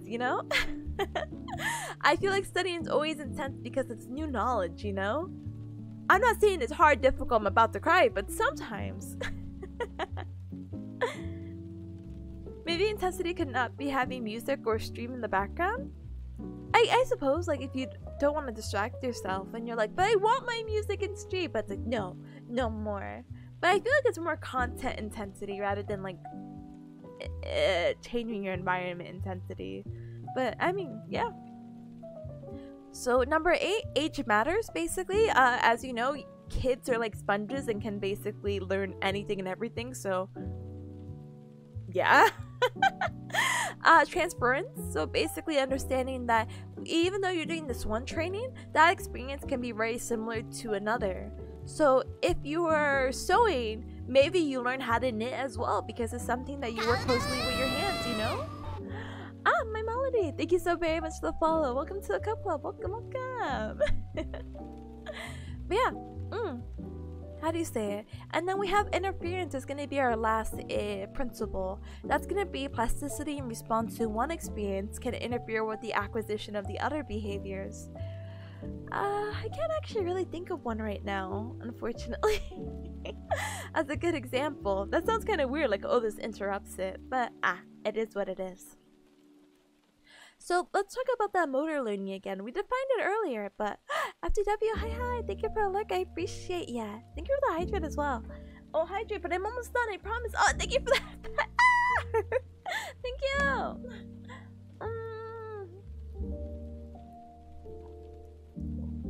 Alright, I'm good. I'm hydrated. Life's good. Thank you for the self-cares.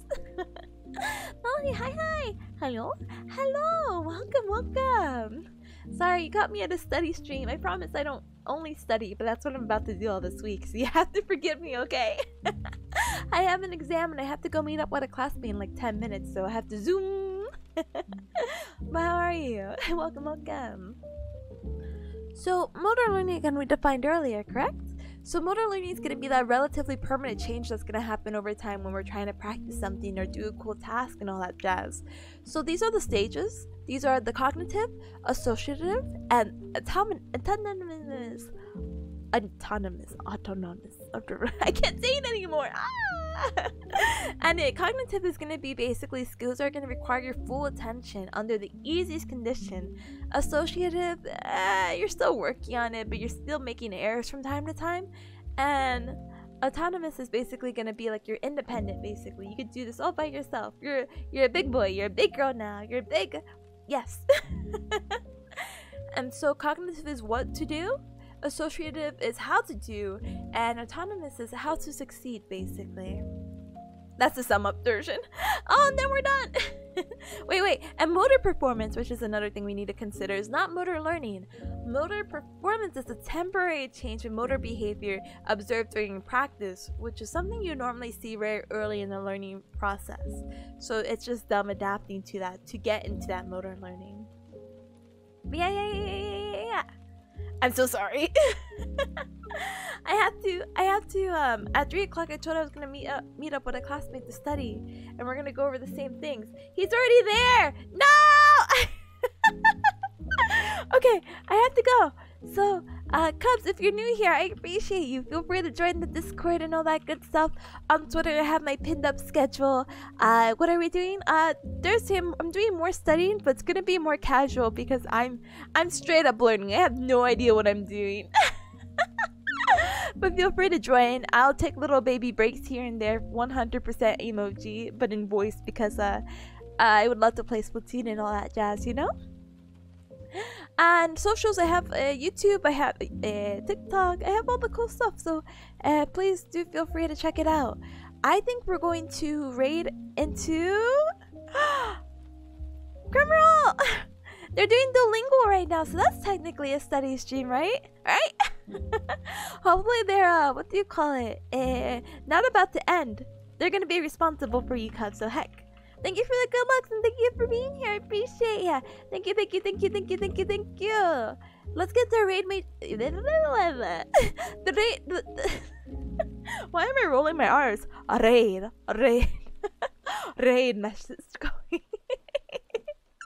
Grumble has raided us a few times, and I am super appreciative of it. If they're studying, we're studying. And they're learning Japanese. Let's go, fellow weeb! Or maybe they really just want to know it. The barrier can still seem to be working? Oh, I'm sorry. Maybe it's like BTTV. I apologize. Sato, hi! I see you at the mess of the raid. I appreciate ya. Tippa's getting to her Dracula voice too much. my real Dracula voice. Ha ha ha. One Mississippi. I don't know Count Dracula's voice. I didn't really watch Sesame Street growing up. I am a vampire. I gotta go. Bye everyone, I'll see you Thursday. Please have a good one. Please give Grummer lots of love for me as I zoom past and all that stuff, okay? Please have a good one. If not, if I don't see you Thursday, hopefully I'll see you Friday. And if I don't see you, then guess what? I'll see you next week. Have a good one, lots of love, stay safe, and eat something super, super yummy. Thank you for the head tap, by the way. For dog, bye, and bye, and goodbye. You have to go.